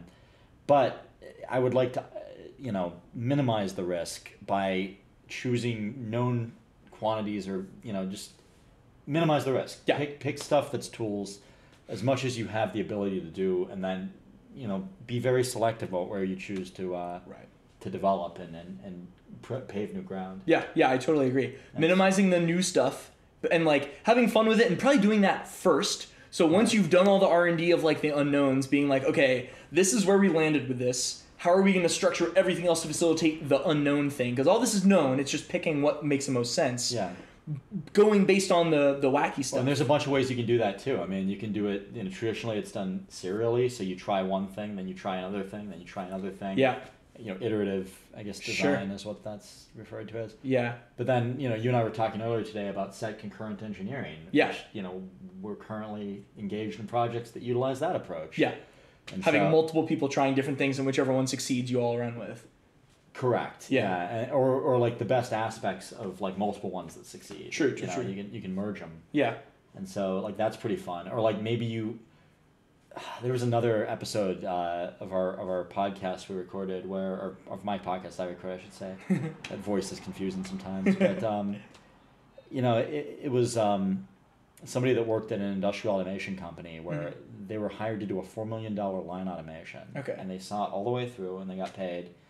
And then the customer didn't use it because they'd hired another automation company to automate a competing product that they were developing internally with a different team of engineers within their company. And they paid another automation firm, and the other one turned out to be more viable at market, so they just went with the other one. That's so they took it all the way through production, yeah. That's got to feel like such a letdown to spend all that time and money. Man. I mean, I guess can't so. Take it personally. I guess so. I guess that's just how it goes. And the machine worked, so it's not like they failed as engineers. Yeah. They probably learned a lot from it, and, like, they made money, and... Yeah. Wow. Yeah, that's crazy. Yeah. That's like the classic Google move of, like, they had, like, 3 different teams with 3 different, like, messenger apps. Wait, is this true? And then... I haven't heard this one. Yeah. Well, I mean, it's just, like, a thing I've heard about the ethos of how Google operates. Tell me about this. I'm interested. There's a really great chart of, like, what's the company organizational structure for, like, all, like, the FANG companies. Yeah, and when you say FANG companies. Facebook, Apple, what's the... And last one's Google. It's like the big tech companies. I can't remember what that. It's like 2 A's and NG. I don't remember. It's just like the big tech companies, the ones with all the money. It's interesting. And Google will, like, Amazon is the other A. Yeah. I don't remember what N is. I wonder too. I'm kind of like I'm reaching for it. I'll find it. But sorry, you don't have to. But then Google's will, like, they have the core management team, and then there's a spider web out to a whole bunch of all these little small teams. Awesome. And one is like Google Maps, and Google Maps is in their own little team, and they don't mess with anybody else.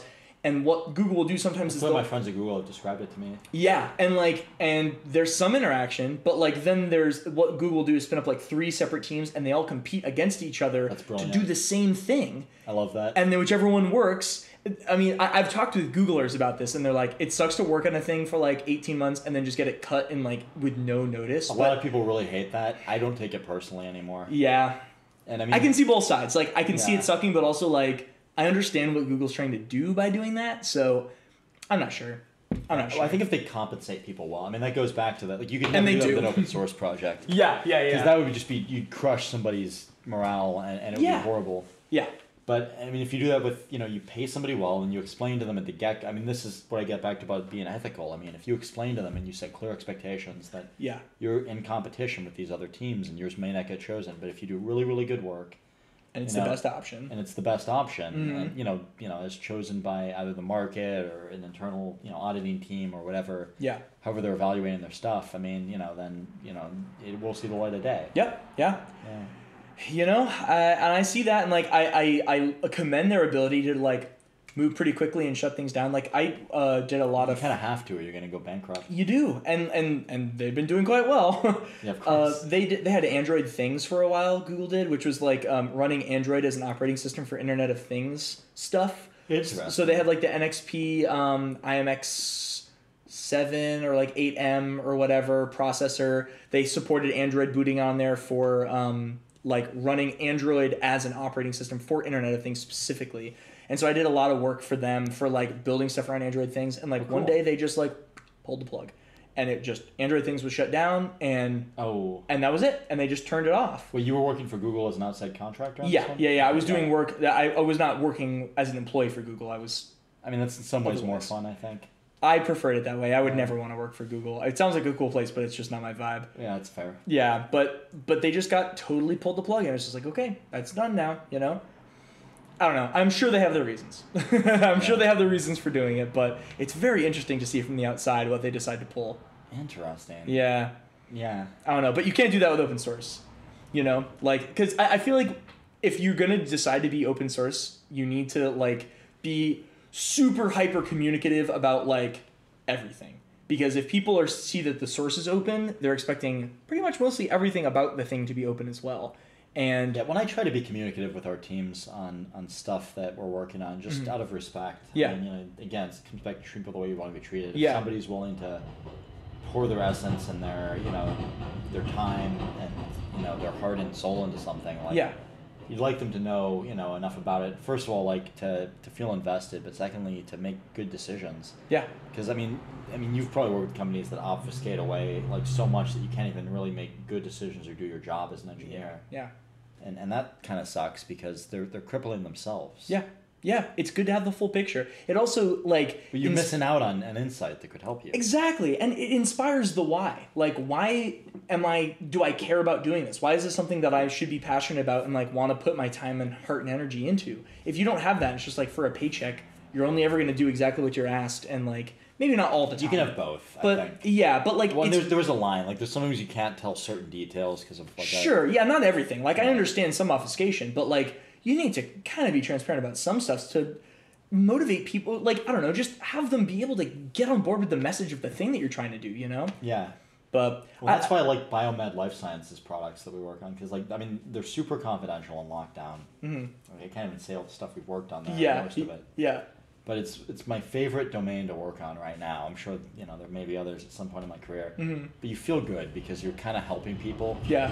And then at the same time, it's fascinating stuff, and there's a lot of unpaved ground. I mean, when you're looking at like robotics and medicine and the intersect. I mean, it's so cool. Yeah. Where that goes. And I don't know. There's been a few projects where it's just you just get super. I don't know. You feel good about, and like your team feels good about it. Yeah. And it's really cool, and the challenges are really interesting. But it's also super secret, and you can't tell anyone. You can't tell anyone about it. It's a purely internal thing. Because it's so expensive, and these companies are in competition. Yeah, we worked on something, and I'm not going to go beyond that about it, but we worked on something, and I got a text at the end of it, or it was a Slack message from one of the team members, and he sent it to the whole team, and it was, it's I'm kind of sad to be seeing this project finish. I'm proud of the work we accomplished. Oh wow! Yeah, I might have shed a tear or two when he said that. It made me really happy, to have managed that and worked on it and been a part of it. So. It helps to have the why. Having the why helps so much to just be motivated to continue and to like feel good about the work that you do and not feel like it's drudgery or like every job is going to have bad, crappy days. And like to know that it's worth putting in the time to get through that crappy day, it means everything. You know, it makes you not want to just say, screw this, I'm done. I don't want to play this game anymore, you know? Yeah. And you do see that. Like, I'll be honest, when you're recruiting, you kind of want people that feel that way. When you're recruiting to like hire people, you mean? Yeah. When you're bringing people into a project. Yeah. You know, if you have people that are sort of discontent with their current work and you can give them something a little bit more inspiring. Interesting. Yep. And also treat them a little better. Like, you know, it feels good because, you know, first of all, they're going to be really grateful and they're going to perform. Mm-hmm. But secondly, you're making their life better. And so, you know, both those are good things. They get to do something they're excited about. Yeah, you know? Exactly. Yeah, which is like such an important thing. It's such an absolutely incredibly important thing with just like living, I think, is like doing something that you're so excited about. And it's hard to do, but like to be able to do that is just so tremendous. Yeah, I agree. Yeah. I still want to ask you about the C++ and Python thing because I'm still super curious about it. And we got on tangents, but I want to ride them out. Can you remind me what the... Absolutely. So you choose C++ and you do it and you're like, crap, we should have picked Python. The end of the... Other way around. You choose Python, you're like, crap, we should have done C++. And you go and you do the project, whatever, and you realize that, you finish it up. What do you then take away from that realization for the next project? Like, I know it's not going to be a blanket, we always pick C++, but like, do you have like a retrospective or like a... Sure. No. Lessons learned are very important. So I think I often say, and an older mentor told me this, and I kind of internalized it, and now I kind of quote it a lot.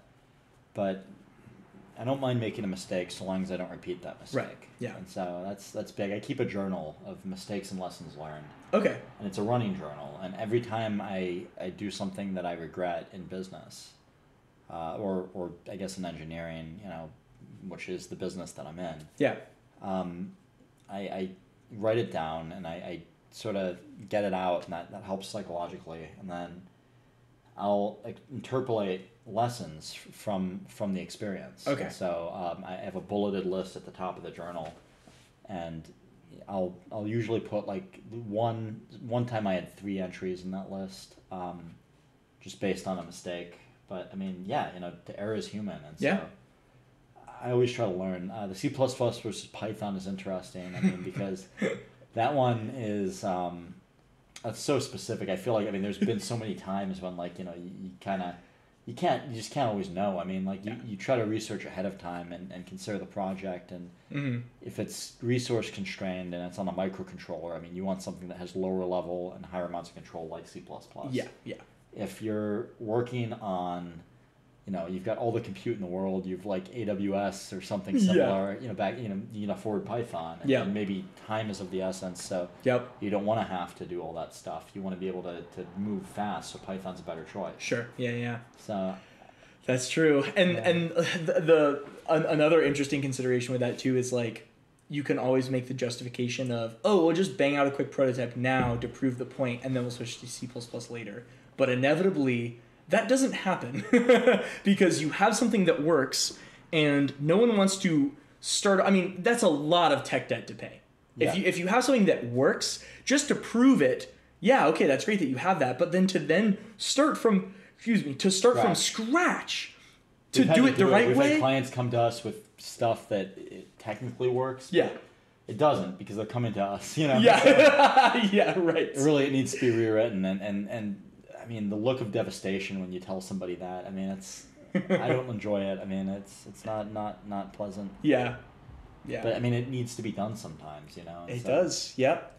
But like, how do you ensure that doesn't happen? Like, I guess the best way is to do exactly what you've done, which is write down as many lessons learned as possible, and then stick to that bulleted list. And I try to keep it really sparse because it's a long list. I've maybe got like 27 bullet points on there now. Nice. You should publish those bullet points as like a... Not yet. I've spent too much work and I'm in competition.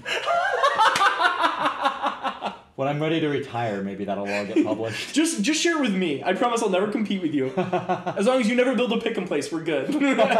What if a client wants us to build a pick and place? All my stuff is open source. You can just steal it anyway. Yeah. I wouldn't steal it, right? I mean, I'm sure your license requires you to open source the derivative. Yes, we use GNU GPL v3, Yeah. which does require that any like modifications need to be shared and like all that stuff. And that would be unethical, right? So, I mean, we have been approached, for like jobs, to rip off Arduino libraries and stuff, And people ask for that. Yep. Because they see it out there, they see it working, they want it for themselves. Yep. Yeah, it is funky. And it's also hard because how can you prove for sure that someone didn't use an Arduino library in their firmware? Like, who's going to decompile the binary and check Even to if they see... do, it's difficult to even tell if it's that library specifically. Correct, decompiling doesn't give you a good look at what's really going on. The actual library. Like, maybe there's some things... Yeah. So, like, but there's multiple ways to get to that assembly language. Maybe if it were like exact and you did like a hash function or something, right, you could probably verify. Yeah. But like, there's really no way to prove that. So I think a lot of like open source licenses just kind of get steamrolled over because who's gonna check to see even if you could check, who's gonna know that it's that? When we do a closed source project, we go out of our way to make sure we're not infringing on any. I feel like that's impossible. Like, there's so many open source things. Like, how do you do that? If it's been done before and like we didn't see it, of course you can miss something. Yeah, that's for sure. But what I'm saying is we don't like go and take open source stuff and scope it in and then hide it. Yeah. No. I'm sure. Yeah. I feel like that's got to be quite a challenge to like do that the right way. It is. It's incredibly difficult, and a lot of engineers don't seem to understand it. Well, because why would they? That's not their job. I mean, it's like a lawyer's job. I mean, you know, but as an engineering program manager, it's my job to do that research. Yeah, no kidding. And make sure that there's no infringement. It's incredibly challenging. I mean, you kind of feel like a lawyer sometimes, and you do have to close down paths, and patents are even more difficult than like source code because. I mean, it's a big world out there. There's a lot of things patented. How do you check that? How do you make sure that like I feel like everything and its mother is patented. Like, how do you right about that. How do you make sure? Dude, I saw one the other day that was it was a device for exercising a cat. Have you seen this? It was a laser pointer used in an application of a cat being interested. Get out of here! I am not even lying to you. But it was expired, right? And okay, so good. That's the silver lining with some of those patents is they only last 15 to 18 years. And so, like, I mean, you're eventually... But, I mean, that's the other thing is if you don't make money in 18 years, you're not going to make money on it. So you got to move... In business, there's the quick and then there's the dead. And that sounds cold, but at the same time... If in 18 years, like, if having a monopoly on a thing for 18 years does not give you an edge... It's not a true monopoly, I mean, you can still kind of do the same thing in a different way, I guess. Like that 45-degree angle you were talking about. Exactly. Like, you can still kind of get cheeky with it, but, What I like about that, though, is it's not just a workaround. It's also adding value. It's a feature. Yeah. It's not a bug, it's a feature. It's a genuine feature, though. It really is. And, the fact that the conveyor's an axis is super cool to me. It is cool, and at first when I saw it, I was like, "Is it gonna wobble? Is it gonna?" It's good. Right, actually? It's really. It's like it does. One of my friends, Justin. I would have thought backlash would be an issue with that, but it only ever moves one direction. It never moves backwards. Ooh. So you don't ever have to worry about it. That's awesome. It's pretty cool. Aside from the weird support thing, my friend Justin's printing. He got a Kickstarter unit, and he's printing a Keyblade from Kingdom Hearts, and he printed it's a print this long, and it's the most incredible thing ever. It has weird issues on the print in weird places you would not expect, but it's a Keyblade this long in one print. And it's printing at 45 degrees. Yeah, 100%. It's the craziest stuff, dude. But yeah, I mean that's a great way to work around the patent. You find a way, you end up getting a cool thing out of it too.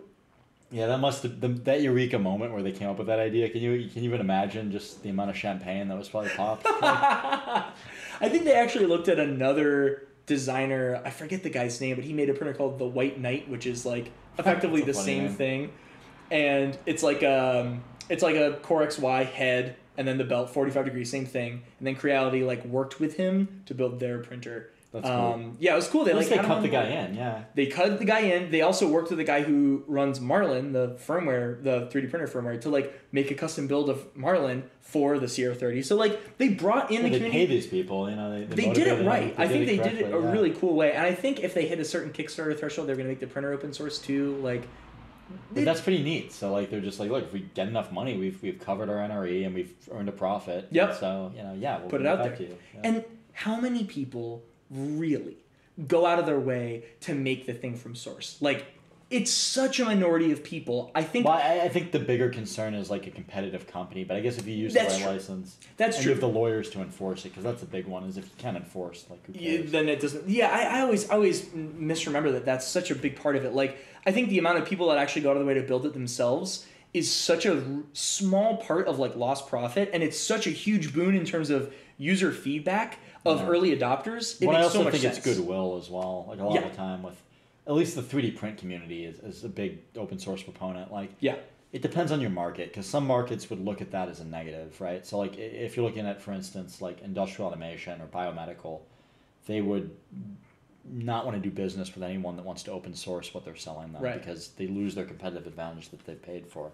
Our clients a lot of the time would not want that. But I look at the clients, or the customers, I should say in this case, of 3D printers, and I mean, that's huge. That's great. I mean, those people are big proponents and contributors a lot of the time to the open source community, and so it's good for business to open source. Right. Yeah.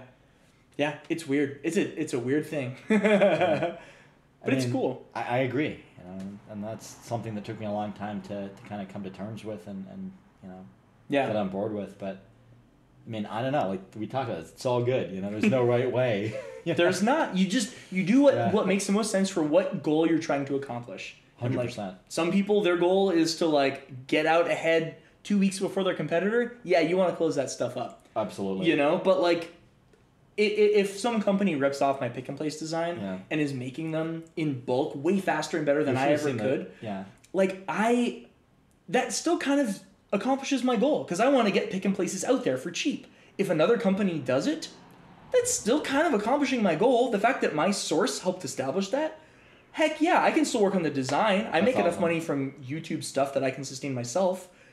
Why not? I mean, I want to make them too. I think that would be really fun and a total blast, and I want to care about the quality of the thing I put out the door. Yeah. But ultimately, it's a good thing for the community and for the goal I'm trying to accomplish. But it depends on the goal, For sure. No, I agree. Yeah.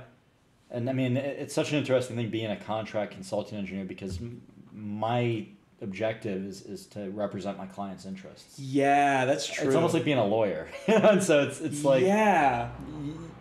That's my morals now, is like whatever the client wants. I mean, assuming it's not something heinous, right? Like right, sure. So it's like, okay, I'm not getting involved in that. Yeah. But, assuming that I agree ethically with what my client is doing, at least at a base level, then my job is to protect their interests.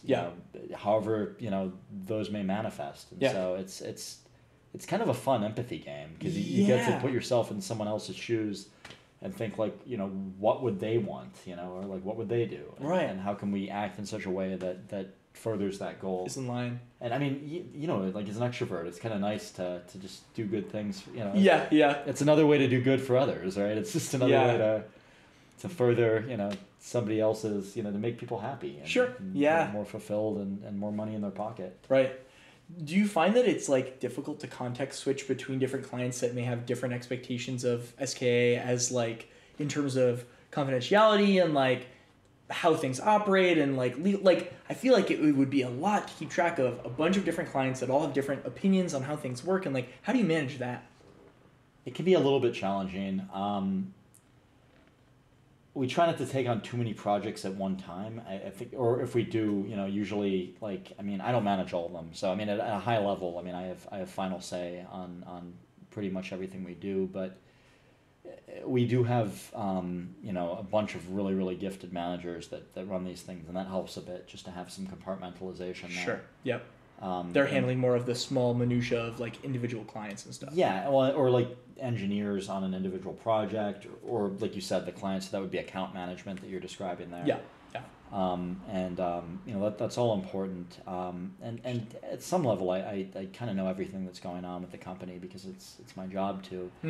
But I don't know. I mean, you kind of have to get in gear. Maybe it's like a 15-minute context switch where you just think about, or maybe you refer back to the contract. That's oftentimes really the informative document. I mean, if several years have passed, right, and you have to look at like client's interests because it comes back up, or they want something else, or something happens that's related with another client that might, be a conflict of interest, and you have to consider. Mm-hmm.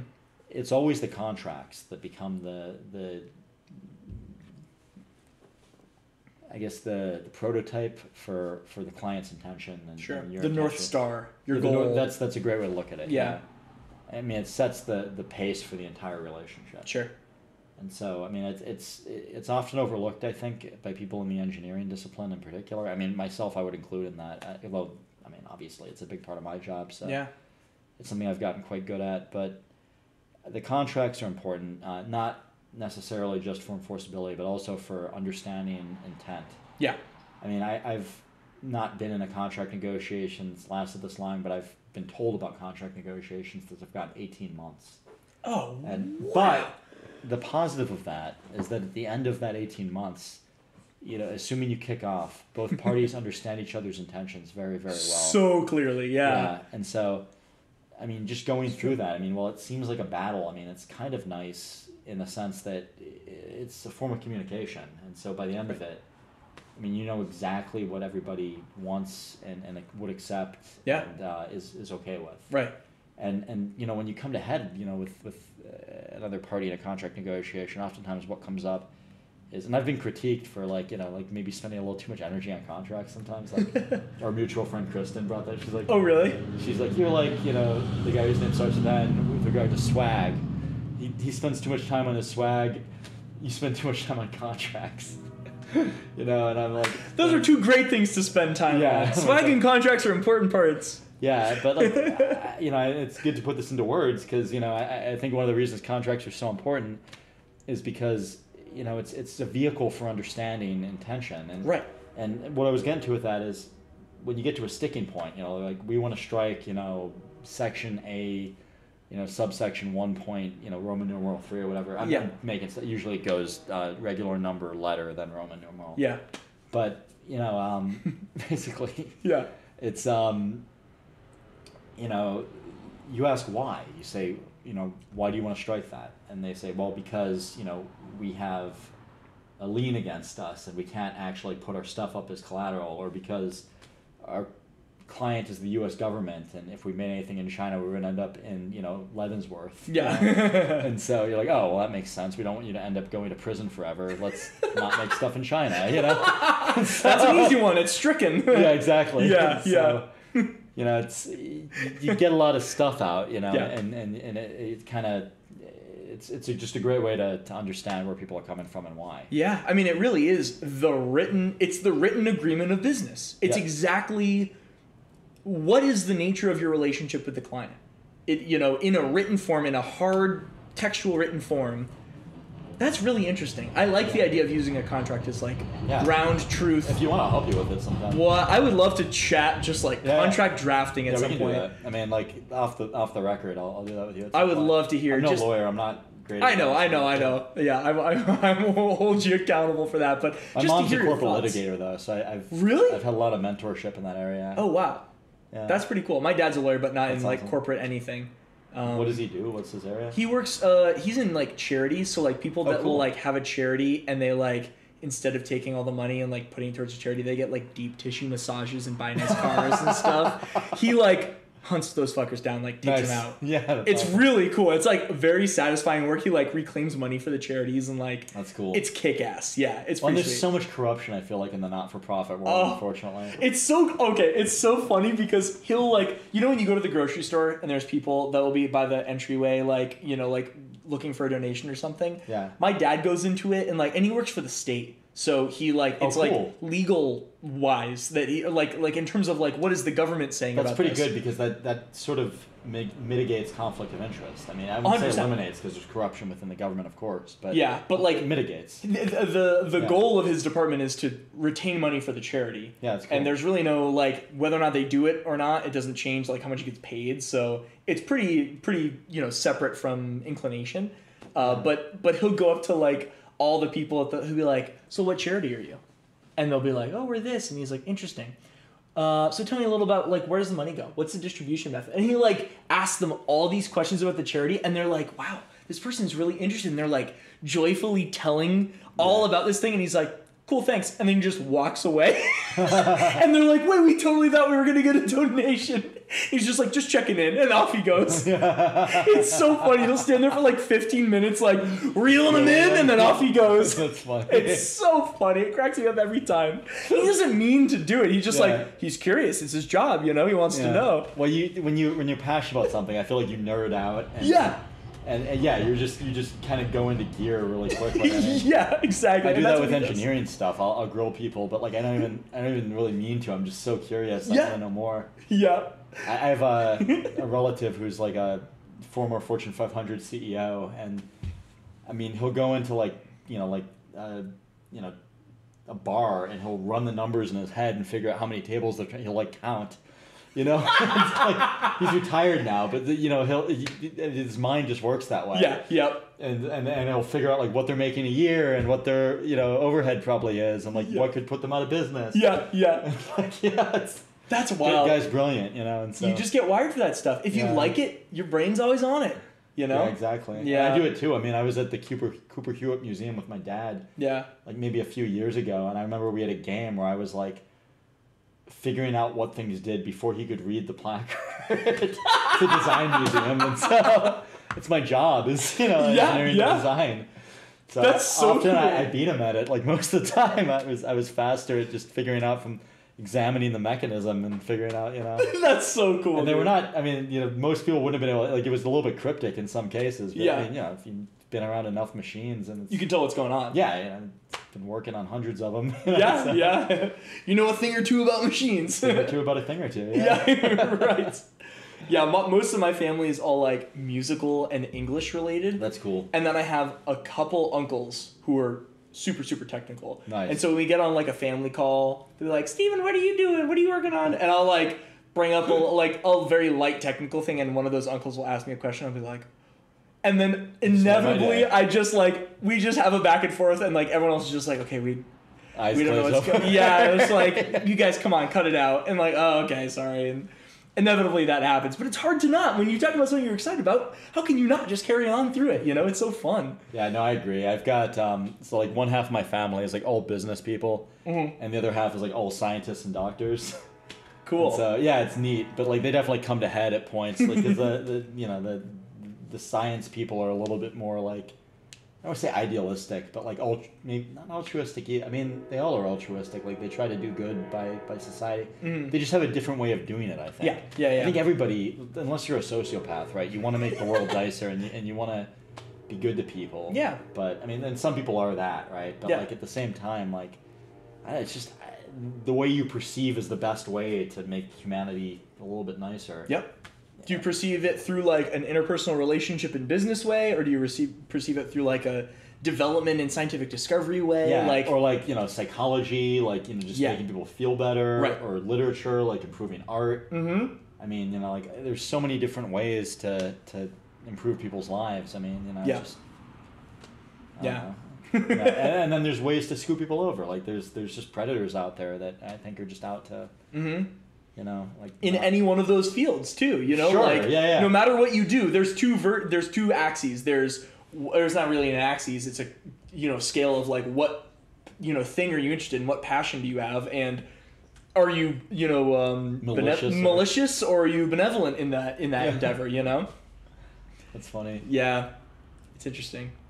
No, I didn't think we were going to go down that path, but I really like this. Yeah. Should we cut it there? I feel like it's a perfect place to end. I think that's a perfect place to end it. Sweet. Cheers, man. That was fun. Cheers, yeah. Hey, if you liked what you just saw, please smash that like button, click subscribe. It's your support that'll let us keep doing this. We can improve our production value, start releasing these more often. The more people like it, the more of these we're going to put out. So if you like it, subscribe, tell your friends. Thank you so much. You're the best.